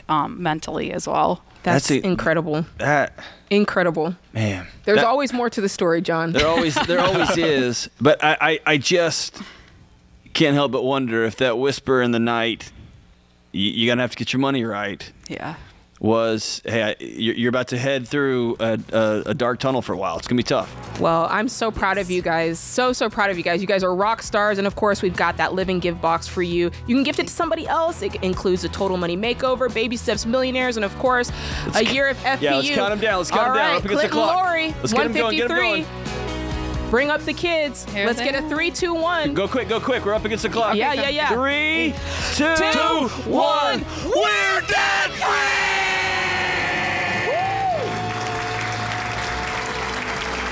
I love it. That's what I'm talking about. Clint and Lori paying off $153K in 53 months, making $120 to $150K. That's how you do it, guys. We're proud of you.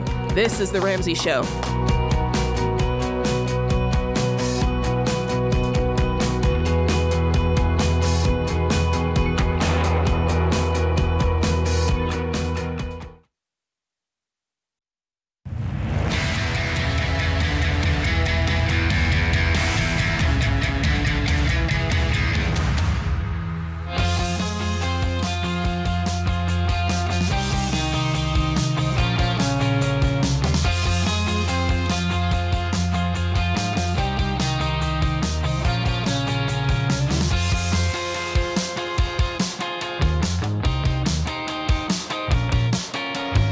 What's up, guys? You're listening to The Ramsey Show. I'm Jade Warshaw, your host, joined by Dr. John Deloney to my right. I like to call you JD Money. I'll take it. I like it. I'll take it. Guys, if you're wondering whether to buy or sell a home this year, here's what you need to know about the housing market. There's still more demand for homes than there are homes to buy. So home prices probably won't plummet, but ongoing interest rate hikes are making mortgages unaffordable for some buyers. Let's be honest about that. So home prices aren't expected to spike either. So what does this all mean for you? That is the question. It means if you're buying a home, you may still face some competition and big price tags. And if you want to sell your home, chances are you can still make a nice profit, but you may have to be patient for the right offer to come. Imagine that. Of course, all that depends on where you are because every market is different. Okay, that's why you need to work with an experienced real estate agent when you're ready to start the home buying or selling process. You want someone who's done this hundreds of times before and knows how to negotiate a strong deal based on a current market. You can find agents like that who are Ramsey trusted through our endorsed local providers program. They are top performing agents around the country who we trust are going to serve you well. To get connected today, go to RamseySolutions.com/agent. That's RamseySolutions.com/agent. And y'all know I'm always going to tell you, I'm going to shoot you straight. I have used Ramsey endorsed local providers for real estate. John, when we moved here, I'm going to shout her out. Mandy Lynn Festi, she came through in the clutch, man. Amanda Lewis was mine. And yes. She was awesome. She worked with me for 9 months. At one point, she sat me down and said, "You are being unrealistic." Okay. And she let me have it in the right way. And man, we landed on a dream place, so it's been awesome. Yeah, man, they shoot you straight. They do not lie. I remember, I kind of wonder, I need probably to ask her. I feel like maybe we might have been tough clients. I think Amanda's exact quote to me was, "You're a very tough client." So we're sorry. We are high maintenance people over here. I'm not going to lie about that. A little bit of drama. Maybe William's a little better than us. William, in Minneapolis, what's going on in your world? Hi, guys. It's a pleasure to speak with the both of you. I'm very new to Ramsey Solutions, so bear with me. Welcome to the cult, my man. Not cult. Don't say this that, This is for John. sure a cult, William. Welcome. You guys are great. Well, I'll be coming into a pretty sizable inheritance that will be in the form of cash and land. But my question really has to do with the land side of this. The land is worth in the neighborhood of $3 million. So it's a pretty sizable amount of land that my family has amassed and passed down since my family immigrated here. So the generation before my parents made it very clear to them that their wish was that the land was not meant to be sold. Okay. And my parents honored that and added on to that land by buying up the acreage next door to it and so on, and kept building out. So they honored that wish and they didn't sell it, but they did not place that expectation on me. Okay. I have moved away and simply don't want to manage the land, even though there are ways I could generate income from the acreage, like logging or renting out the fields to cover the taxes. But I just don't necessarily want to do that. And so essentially, do I have a moral obligation to keep this land? Oh, Jay, do you mind if I jump in on this? Go for it, John. So as somebody who is scratching and clawing with almost every spare penny to purchase land that's going to be generational land for my family, this one's hard. Anytime you've got a moral question that is tough for you to answer, I always want to look at the people you are not talking to. And so have you sat down with your parents and said, hey, what's the expectation with this property? So when we did have these conversations, essentially what my father was big on is it's going to be your decision, but this is how our family and generations that have come before us have felt about it. The ball's in your court. My dad was pretty clear he's not going to put that kind of pressure on me, but he was very clear on how the previous generations have felt about this land. How has the land generated income previously? Honestly, it hasn't. There's been a couple times where we've logged it, and then we've rented out a couple fields. I mean, because it's 1,000+ acres, but really a lot of it is just for recreational use, right? 4-wheeling, hunting, but I don't do any of that. And so really it was meant for enjoyment, really, for the family. How has it appreciated over the last 25, 30 years? I'm not sure because, like I said, it's been in our family for well over 100 years, and so I'm not sure exactly how it's appreciated, but I know my parents have gotten some pretty good deals on the neighboring pieces of land because they're so familiar with our family. Let me back out and ask a different question. Do you need this money? And here's what I'm asking. What if you were given $3 million in a 401 portfolio, couldn't touch it till you were 55 or 65, whatever it is? That'd be a pretty incredible gift that hopefully would appreciate it at what the average has been over the last 100 years, which is about 10 to 12%.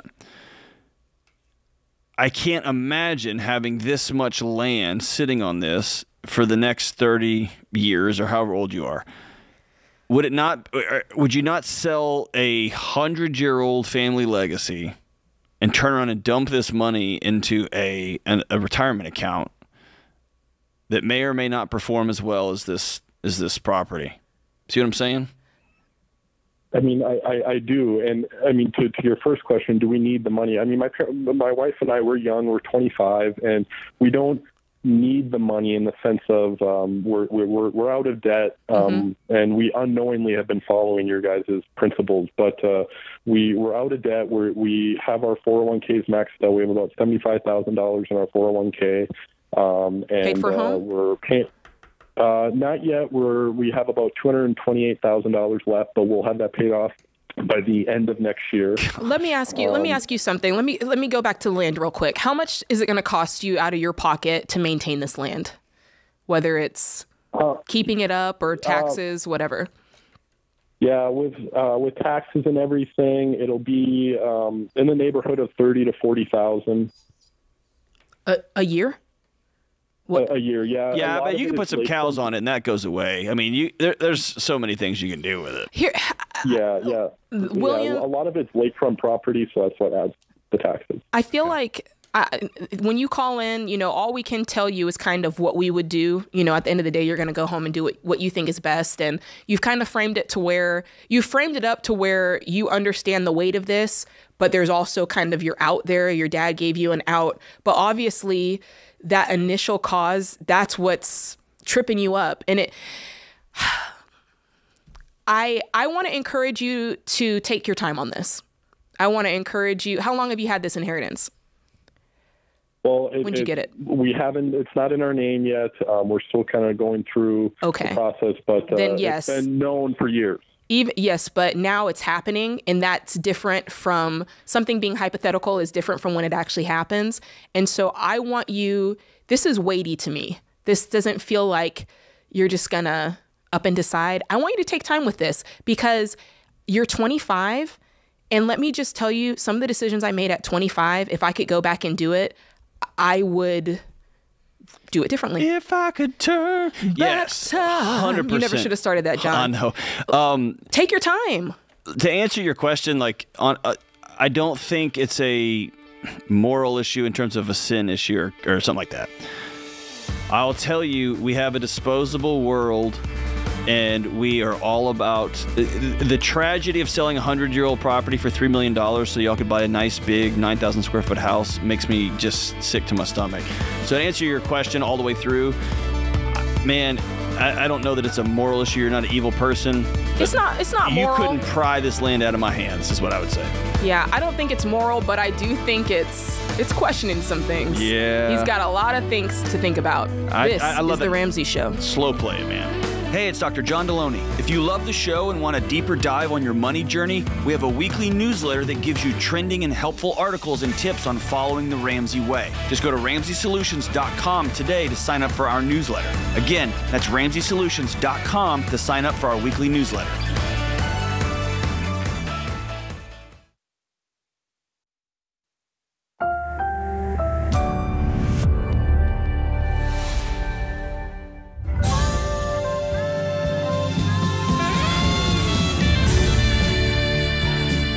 Live from the headquarters of Ramsey Solutions, broadcasting from the Pods Moving and Storage Studio, it's The Ramsey Show, where America hangs out to have a conversation about your life and your money. I'm your host, Jade Warshaw, joined to my right by Dr. John Deloney. Give us a call. The number is 888-825-5225. Hey, I just realized something, John. We're no longer building actual amazing relationships. We were. Just depends on who's reading it. We're doing all those things. You've got calls about money, mental health, marriage, your work, whatever you got going on. We got you. I like that. I like this, hanging out to have a conversation about your life and money. That's great. Works perfect. All right, Sarah, you're first up to have a conversation about your life and your money. What's going on in Orlando, Florida, Sarah? Hi, how are you guys? Doing good. How are you? I'm good. So I am a college student. I am halfway through school in my journey to get a bachelor's degree, and I have a paid-for camper that I am bringing down from Illinois to live in.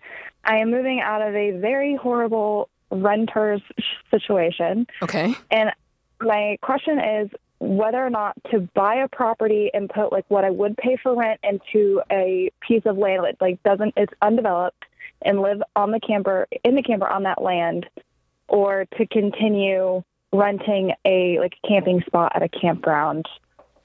Let's see. Let's work through this here. Let's find out. Man. I mean, I'm biased towards a certain thought, but I don't want to go there yet until I unpack it, John. Right? So let's go through it. Do you have any money? That's the first question. Like, are you in debt? Let's walk it through. All my school is paid for by a full ride scholarship. Sweet. Yes. So I have no worries about college. All books, all college tuition, everything is paid for in that situation. Basically, I only have camper's paid for? Yes, camper's totally paid for. I have no debt. No, I don't even own a credit card. Love it. Like I'm a Dave Ramsey baby. I was raised on Dave Ramsey. Hold on, you can't be all the way a Dave Ramsey baby because he has a thing in his soul about living in campers. Yes, he does. Oh.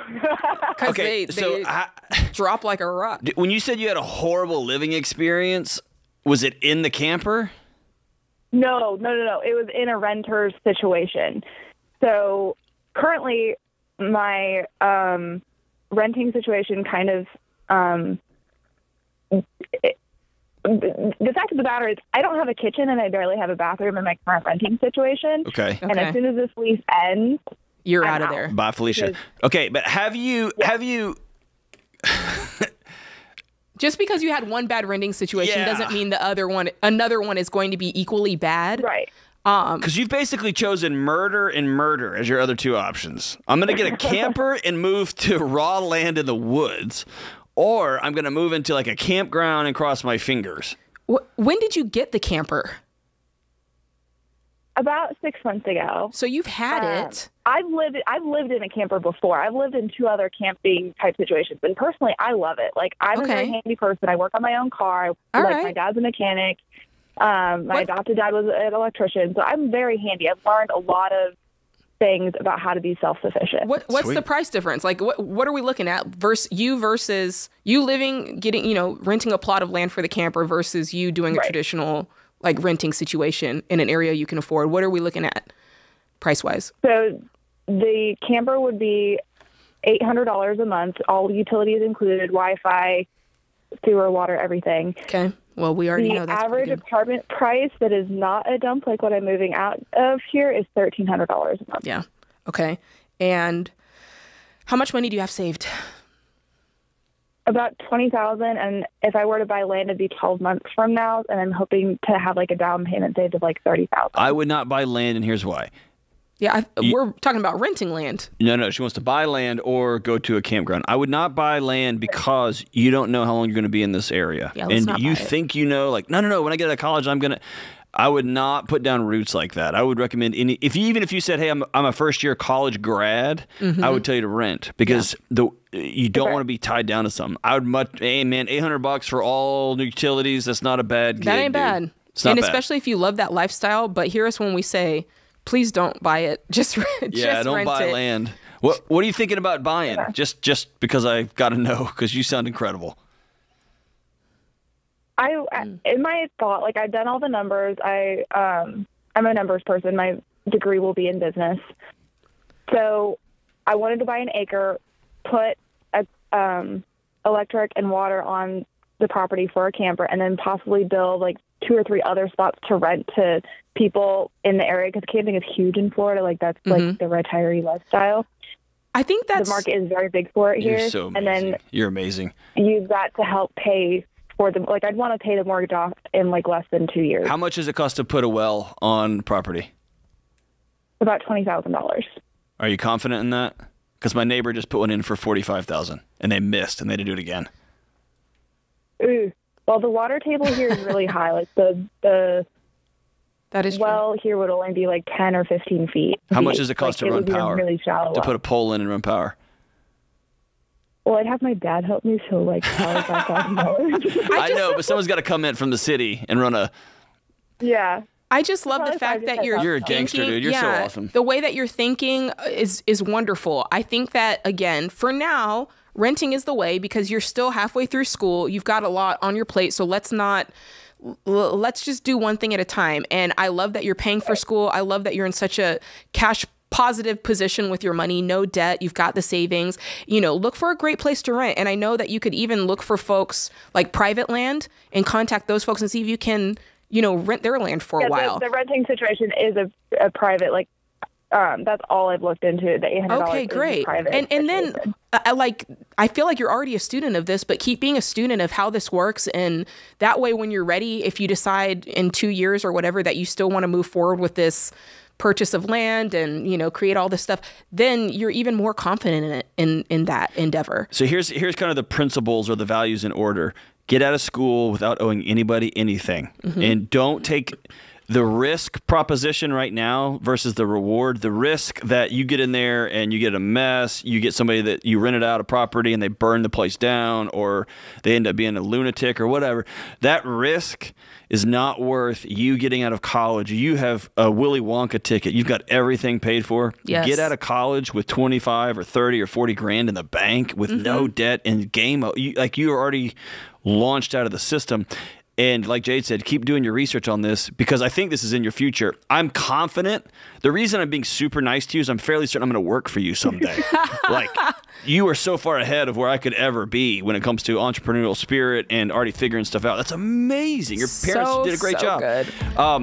But yeah, principle number 1, get out of this thing debt free. Just get out of school, no risk. Don't go bananas. And then principle 2 is start investing in your future when you walk across that stage. Woo! Sarah's killing the game. Man, and she knows the lingo. She was talking the talk, walking the walk. Proud of you, Sarah. I can't wait to see. Man, you're going to really be an influential business person, landowner one day. I love it. She's a boss. This is The Ramsey Show.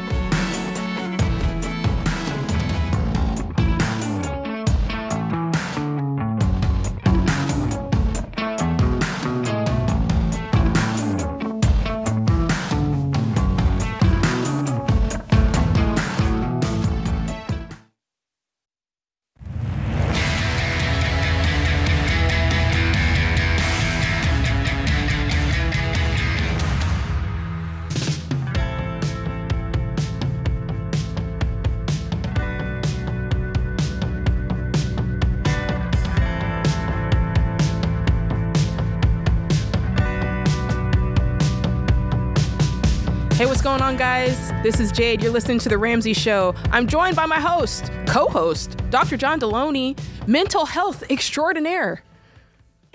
That's probably a bit of a stretch. What? Extraordinaire. No, you know what you're talking about. And so that's why, if you're listening and you have a problem, it could be money related, it could be relationship related, it could be a little bit of both. Be sure to give us a call. The number is 888-825-5225. We want to listen and we want to help you sort it through, whatever it may be. And speaking of sorting through problems, John, this right here, you guys, we always get articles that come through our email or, sometimes the show producers are like, guys, you got to look at this. This article right here is something definitely worth talking about. Just the title alone, made my ears perk up. It says 5 signs that you will never become rich one day. It ain't happening, basically, if you fall into some of the categories that are listed here. And it sounds funny to say, but it's actually pretty serious. So let's just kind of work through these 5, John, because I feel like this is, it's accurate. How do you know that you will never be rich? Number 1, you have a victim. Let's go through it first. You have a victim mentality. 2, saying money is not important to me. 3, you love to spend more money than you make. 4, you have a scarcity mindset. And 5, you're obsessed with being the best in your business. You're not obsessed with being the best in your business. So let's break it on down here because I know the 2 that stood out to me that I've struggled with. What's that? The struggle is you have a victim mentality. Okay. I hate to say a lot of these. You just say that money is not important to me because I grew up with that. I don't want to be a millionaire. If you have $1 million, that's just going to change who you are. And we don't need that. And rich people are like this and rich people are like that. And it's kind of like you negative your way out of, you make something that's great sound so terrible. Who would ever want that? There's right? an old Methodist minister in Texas. It says the most offensive word in the English language is they. And when you grow up with those people with that kind of money are them, yes. it creates this little false cocoon around Yeah. We aren't like that, Yeah. right? Yeah. And that's a great recipe for sitting right where you are forever. Well, and it goes both ways, because you can paint those people to be like these horrible people, like, just mean rich people, or they're evil, yeah, greedy old rich people, or, which I also saw this growing up, is they're just the people on the hill. Yeah. Like they're sparkly and shiny and perfect, and they had all this opportunity, and there must be like this special gleam about them, and that's how they got it. And we're not those people, We're not the people who invest. We didn't get lucky. Yeah, we didn't. We don't wear a suit and tie to work. We don't carry a briefcase. And so we don't invest, and we don't build wealth. And if we do, we don't talk about it, because I never heard about it. So that for sure. And then the victim mentality of it, and it goes hand in hand, because it's like, if only they would have done that, then I could have had this. Or if only they hadn't have done that, I could have had this. And at some point, you just got to leave that by the wayside and go, hey, that just was what it was. And now it's not about what happened. It's about what happens next. And I get to decide what happens next. Well, and I remember looking at, you had more. I remember looking at 6 figures of student loan debt, and my first thought was what they did. Heck yeah. I signed my name to that paper. Did I fully know what I was getting into? No. But I signed it, man. And I can sit there and stare at it and yell and scream at what they did, or I can get about solving the problem. Absolutely. I can get about solving the problem. And that's the hard part, right? Because the fact is, we do know that student loans and all that kind of stuff, we do know that situations can be predatory. We do know that you can be done wrong, right? And it's not negating the fact that something happened was or was not wrong, right? Absolutely. But it's just, it takes some fortitude, man, to come in and be like, despite that, I may have played a role in this, especially when it comes to debt. And I've just developed this thought in my mind now where it's like, whatever it is that I'm complaining about, yapping about, whining about, there's probably something, Jade, that you can do to make it better, instead of claiming it's all them or all that, or, I'm married, so, I can always be like, it's Sam Warshaw. No, Jade, you look at you too. And everybody's participating. Yes, yeah. Can't be the victim mentality, but changing that is so hard. It's so hard. You love to spend more money than you make. We wouldn't have a show if it wasn't for that. We all struggle with that. Oh, man. That one kind of stands on itself. The one that stuck out to me was you have a scarcity mindset. And that's one of those like Instagram-y buzzword things that I kind of roll my eyes at. Yeah. Until I met Dave, quite honestly, behind closed doors. Mm-hmm. And I've heard how people firsthand talk about who are buddies with Joe Rogan. Mm-hmm. That he's so insanely generous behind closed doors that the whole pitch is there's so much more than enough for all of us. Yeah. And that's a true way that dude lives his life. With Dave, there's always so much more that opportunity than there is ever going to be people to do the work. And of course. It's a spirit with which they live. And so if it's like, oh, well, just take that. Like, man, that's expensive. He was buying something, and and the guy came in here, and I said, hey, put one on for me, because I want to buy one of those. Well, he just put on Dave's tab, and so I put some money by Dave's thing for it. And I had that money on my desk. That same money, he put it on my desk, and he's like, dude, there's more than enough. There's more than enough. But it's how you tip, it's how you live, and so this scarcity mindset. If I don't get mine, then someone's going to get mine. Yeah, that is a way to live a tiny, shriveled up life, and it's a miserable way of existing. I've always heard the phrase. I heard this phrase when I was in college, and I say it to this day as a reminder: what God has for you is for you. And it kind of, whenever I feel that feeling of, if I don't get to this in time, it's gone, or if I don't do this, there's only a little bit left. I love the way this says it. It says, believing that success is a pie with limited slices. And I always have to remind myself, no, Jade, and for anybody listening, God has a special plan for you. It's not contingent upon whether other people do what they were supposed to do, or if other people are successful or not. It's just you and your plan, and you competing with yourself, and you getting better than your former self. It's not you know what I mean? Like, don't get me wrong, we're all connected, but this idea that somebody can take something from me that was supposed to be mine, I don't believe that. I think that the only person that can hinder you is you, and no one's going to steal, well, my business would have grown if it wasn't for that guy over there. No, there was probably something you were supposed to do. Well, if it wasn't for, student loans, I could have been rich by now. No, it's probably like, I don't believe that somebody can steal like your purpose and your what's meant for you from you. I don't know. Is that controversial? No. I just love the idea that there's enough. There's enough. There's enough. What's for you is for you, but you got to be the one to go out and get it. And the last one is, I struggle with this one because I see the other side. I see the mental health issue side of this thing. I'm going to be speaking at Entree Summit. There'll be 2,500, 3,000 business leaders. I see them struggle with this, but at the same time, it's the truth. I don't know a way around it. You're not obsessed with being the best in your business. Okay. And I think the best in your business we have transposed to winning. Like I have to win. And if your obsession is with winning at all cost, you're going to find yourself banging on trash cans to cheap pitches, right? Like my beloved Astros did. They stopped trying to be excellent at everything and they started trying to win everything, and you cut corners. But if you get obsessed with excellence and honoring the person who gave you their money or their time and asked you to help solve a problem in their business, and you become obsessed with excellence, dude.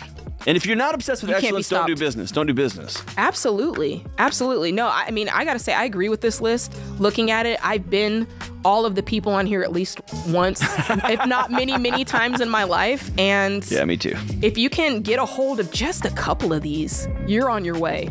You are well on your way. I mean, that's my story. I'm sticking to it. What do you think, John? Don't be a victim. Make your money. If your money's not important to you, it's going to be important to somebody else. Don't spend more than you make. There's always more than enough. And be obsessive about excellence. Love that. This is The Ramsey Show.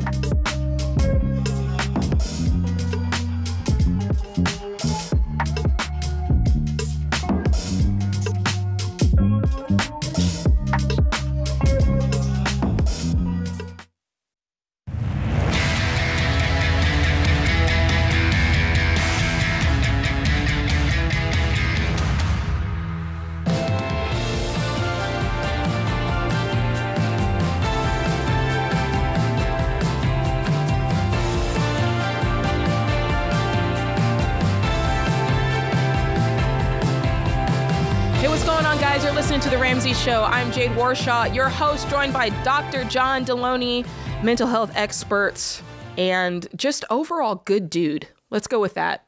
I'll take that. That's the nicest thing someone said about me today. I will say, yes, John Deloney, an upstanding human being, ladies and gentlemen. Well, you know who else is? Eddie Cullen out there in the lobby. One of the nicest guys you'll ever meet. That is a fact. Eddie Cullen is one of the nicest guys you'll ever meet, and let me just throw this out here. He's hosting a Financial Peace University class. And if you haven't joined a class, you should go ahead and join his class. All the personalities are hosting classes. I am smack dab knee deep in the middle of one. Mine John Deloney, you too? Yep. Yes. Yep. Killing the game. When I tell you guys people are changing their lives, I mean that. So if you haven't signed up already and you're interested in just doing things a little bit differently with your finances and making some traction, sign up for a Financial Peace University class. Or if you just need a little bit of advice with your life and your money, you can give us a call here. The number is 888-825-5225. And with that, we're going to talk to Jesse in Nashville, Tennessee. What's going on, Jesse? How's it going, everybody? Doing good. How are you? I'm doing well. Love to hear it. So my question is, I'm 24 years old. My wife and I are officially in baby step number 4. Mm-hmm. And I'm curious if we should start the next baby step or keep investing in my business to grow it. Well, if you're in baby step 4, you need to do baby step 4, which is putting 15% of your income aside for retirement, right? Okay. So we do need to do that. And then technically you're doing 4, 5, 6 simultaneously. So do you have kids' college to think about? Not yet. So we're almost a year married, so we're not even thinking about that. So we can kind of cross that out for now. Here's my scary question for you. My scary question is, are you running this business out of your personal family finance accounts? Because investing into your business should be business money that you have made that you're choosing to reinvest into your business. Correct. Yeah. So there's about $200K in a business account. And then there's a fully funded emergency fund of about $20,000 for your business? For the business or for personal? For personal. Okay, that doesn't. Brotown in Motown, you got to separate these things apart. Okay, it's gonna get messy, real quick. So you would have a set of reserves in your business, retained earnings that you can keep kind of as savings for what you might need in your business. Now, I will say, if you're just getting a business off the ground, sometimes you might infuse your business with some personal cash, of course. Yep. But in this case, I mean, you said you've got $200K. I feel like what John is saying is right. Your personal investing has nothing to do with your business investing unless I want to learn more about that. Are you taking a draw? Are you paying yourself a salary? No, I'm not paying a salary. So it's kind of just like a owner's personal pay and expense. So I kind of. Oh, bro, dude. So you're just basically running a business and you're using the business accounts to like run your life? Basically. No, we don't want to do that. Dude. We got to separate that instantly. You are about to, yeah. You just, it's easy. Like, simple. You can start today. Like, you just need to like head down to the bank, set up a business account, doing business as whatever.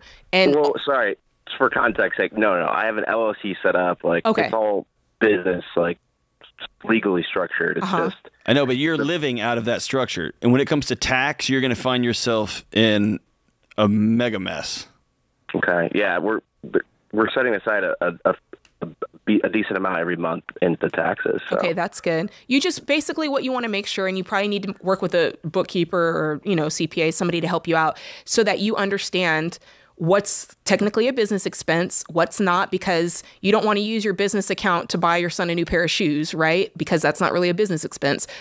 However, if you went to dinner and you were talking business with somebody that you're consulting with, that could be a business expense. And so you just want to make sure you understand that, and basically just understand personal savings is personal savings and business savings is business savings. And it sounds like you have built the business enough to where you're taking profit from the business and reinvesting it into the business, as opposed to having to give yourself like personal cash infusions.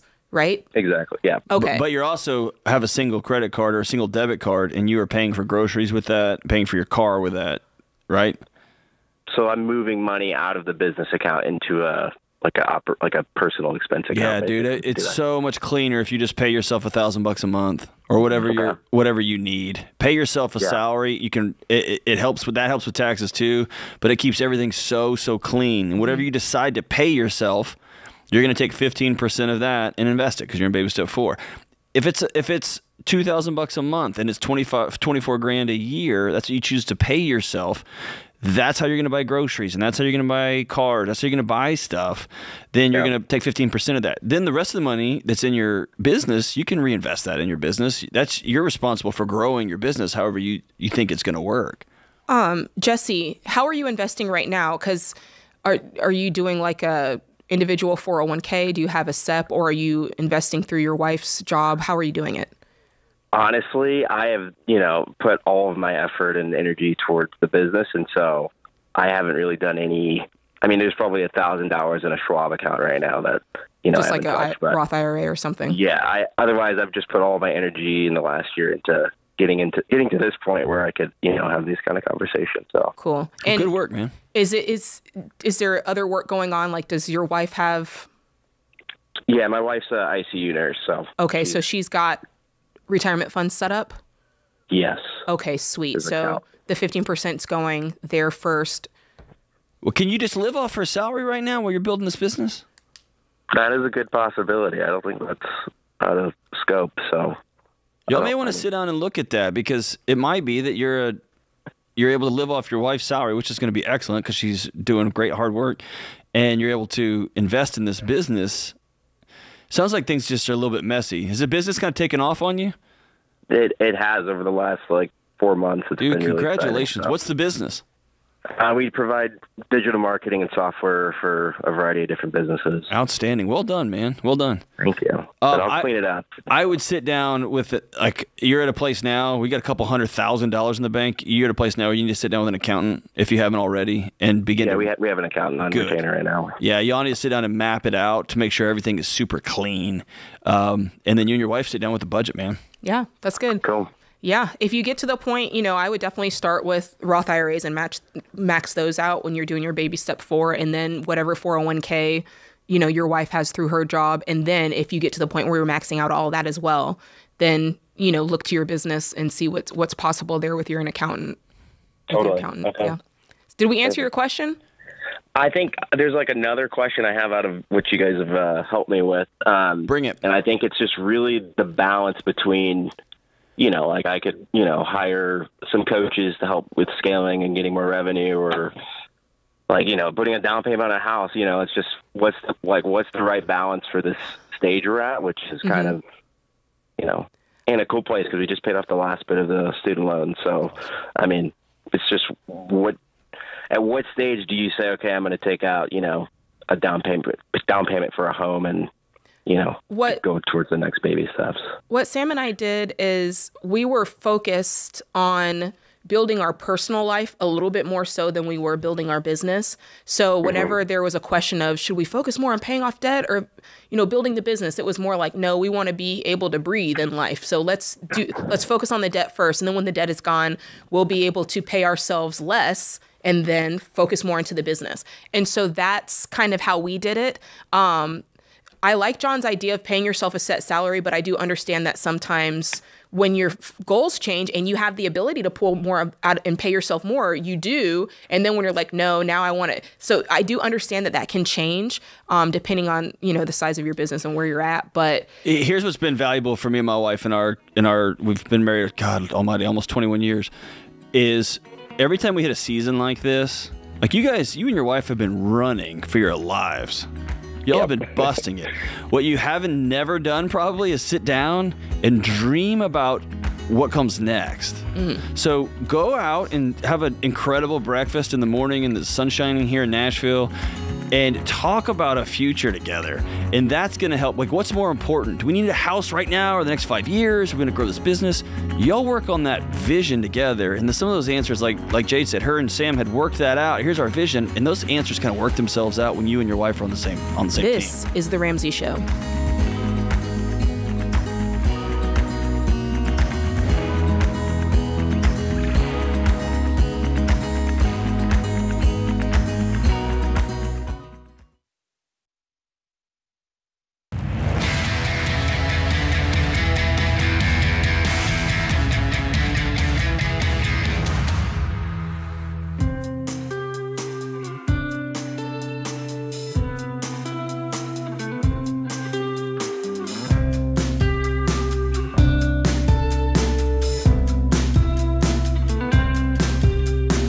Hey, what's going on, guys?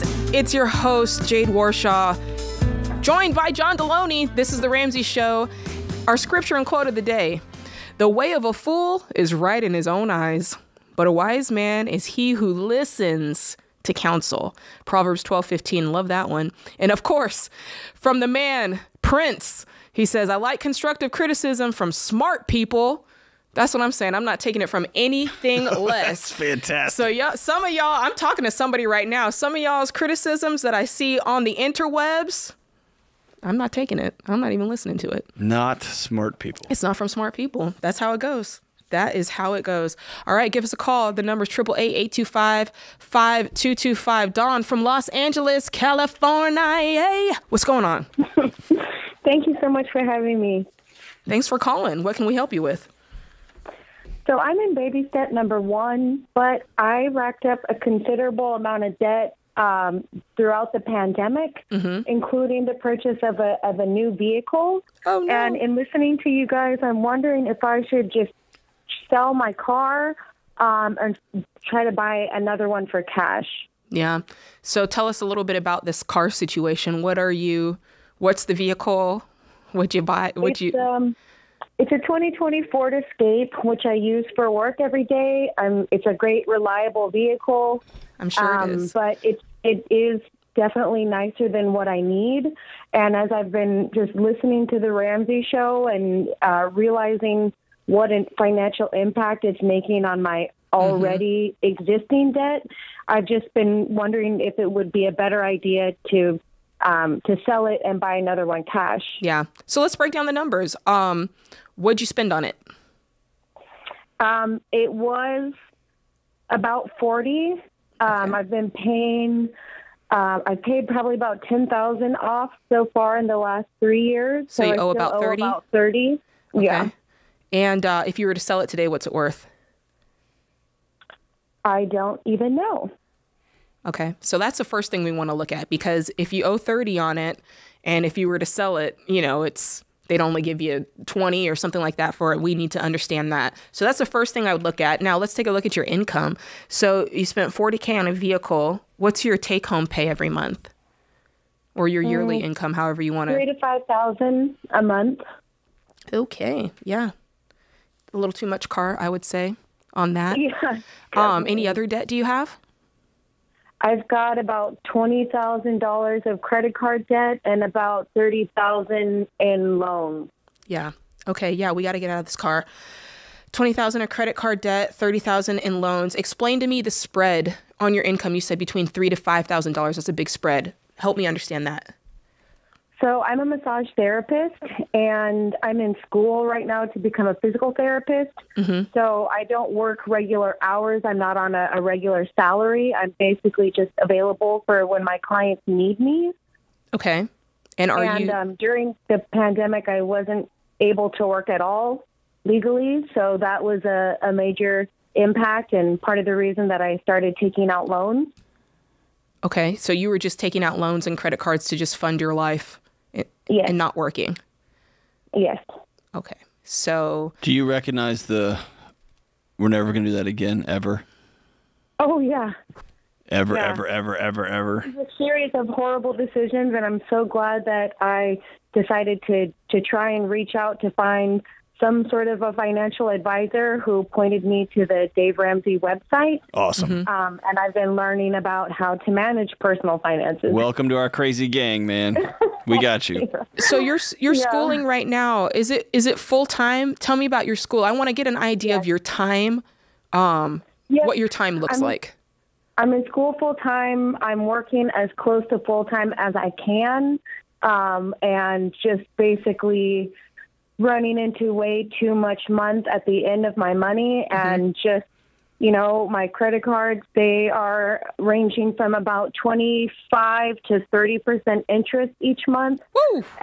The payments that I'm making are not even really making a dent. I'm just drowning. Yeah. So the key here is you got to get your income up. How much school do you have left? How much time until school's done? 6 years. Wait.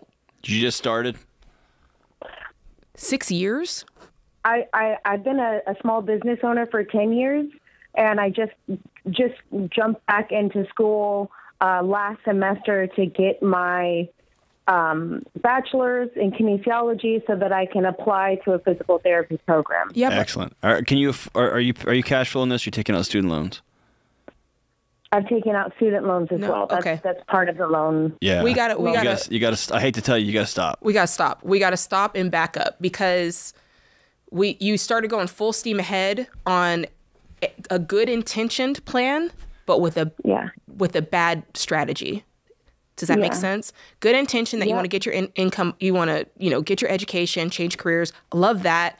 But let's do it the right way, because you are, like you said, you're making $3,000 a month, barely making payments on this stuff. We've got to find a way that we can go in an order that makes sense. Right now, there is a trade or a skill set that you have that you know how to do, and you can make money on it. I would love to see you get control of this financial situation and then work towards a way that you can finance school, pay for school, so that you're not taking out student loan debt. Because now, otherwise you're gonna wake up in 6 years, you're gonna owe $150,000 in addition to all this money. Yeah, we're not going forward. Like, we would not love you if we said this is a great idea. And both Jade and I have been to a lot of college. We both believe in school, and I love school. That's right. But you're trying to put out a fire with a blowtorch. Mm-hmm. Yes, that's what it feels like. Yeah, you got to stop. The step one to getting out of debt is stop getting in more debt. Yeah, got to draw a line in the sand. Debt's no longer an option. Never again, yeah. Do you see what we're saying? We're coming down on you hard, and I don't want you to think that we're squashing your dreams. We're just saying in a minute. Okay? I understand, and that's why I couldn't believe that you guys took my call, because I've been listening to your show, and I just thought, man, I wish I could just ask them. Yeah. I wish I could just ask somebody. Look, Dawn, okay, yes. So what we're doing is we're going to cool it on school for a second so that we can come up with a plan. And tonight, I want you in your journal to go, okay, here's what I want to accomplish. I want to, you want to get out of debt. We know that. You're wondering about the car. So that's what I want you to write. Just scribble it out. Debt. Okay. Car is first. When we're going to get out of this car, we need to find out, if you're writing it down now, find out what the car is worth, because we want to make sure that we can sell it. Do we need to get a little loan to cover the difference and get out of that car and then get just a little beater car cash? Great. That eliminates $30,000 of debt. And you know what I mean by a beater, $2,000, $3,000, $5,000 car. All right. Yep. The next thing we're thinking about is income. We're not making enough income, and the income we have is not steady. So we need to be thinking about, okay, you've got a skill set. Let's get some full-time numbers going, because once you get those full-time numbers going, we can start smashing this debt and we can start making a plan to save for school. And the faster that we can save for school, the faster you can go to school. And in the meantime, I want you to start making a plan for school. And we're just writing this down. What comes first? What comes second? What comes third? And the school thing right now, John, you can tell me if you think I'm wrong. I think right now school is third, because you have a way that you can earn money. It's something you're good at. At some point, you enjoyed it. What school are you going to? West Los Angeles College. Okay. Is this for your undergrad degree? Yeah, I originally got my associate's in psychology, so I'm starting back to get an associate's to transfer in kinesiology, to get the bachelor's, to get accepted to the physical therapy program. Okay, so here's what I want you to do. I had both my knees done 2 summers ago, and my physical therapist was incredible. Oh, that's awesome. Guess where she went to school? Where? I have no idea, because I didn't care. Yeah. Okay. When you are paying for college, with cash, you go for the free option, you go for the cheap option, you go for the best option for your buck. And so, like Jade said, I think she's right. I think it's number 3, and I think you spend some time shopping, and find a great education option that's going to fit your budget. Dawn, thank you for the call. Look, you're on the right track. You just need to pull back a little bit and start doing it the right way. And that's just thing 1, thing 2, thing 3 in order of importance, making sure that you're doing this thing without a cent of debt. All right, that does it for this hour. Be sure to join us next time. You can tell me you won't do it, but please don't tell me you can't. This is The Ramsey Show. Hey, what's up, guys? It's Jade. Look, if you like what you heard in this episode and want to know more about getting started on the Ramsey baby steps, go to RamseySolutions.com and click the Get Started button. We'll help you figure out the best next step for you based on your specific situation. That's RamseySolutions.com and click Get Started.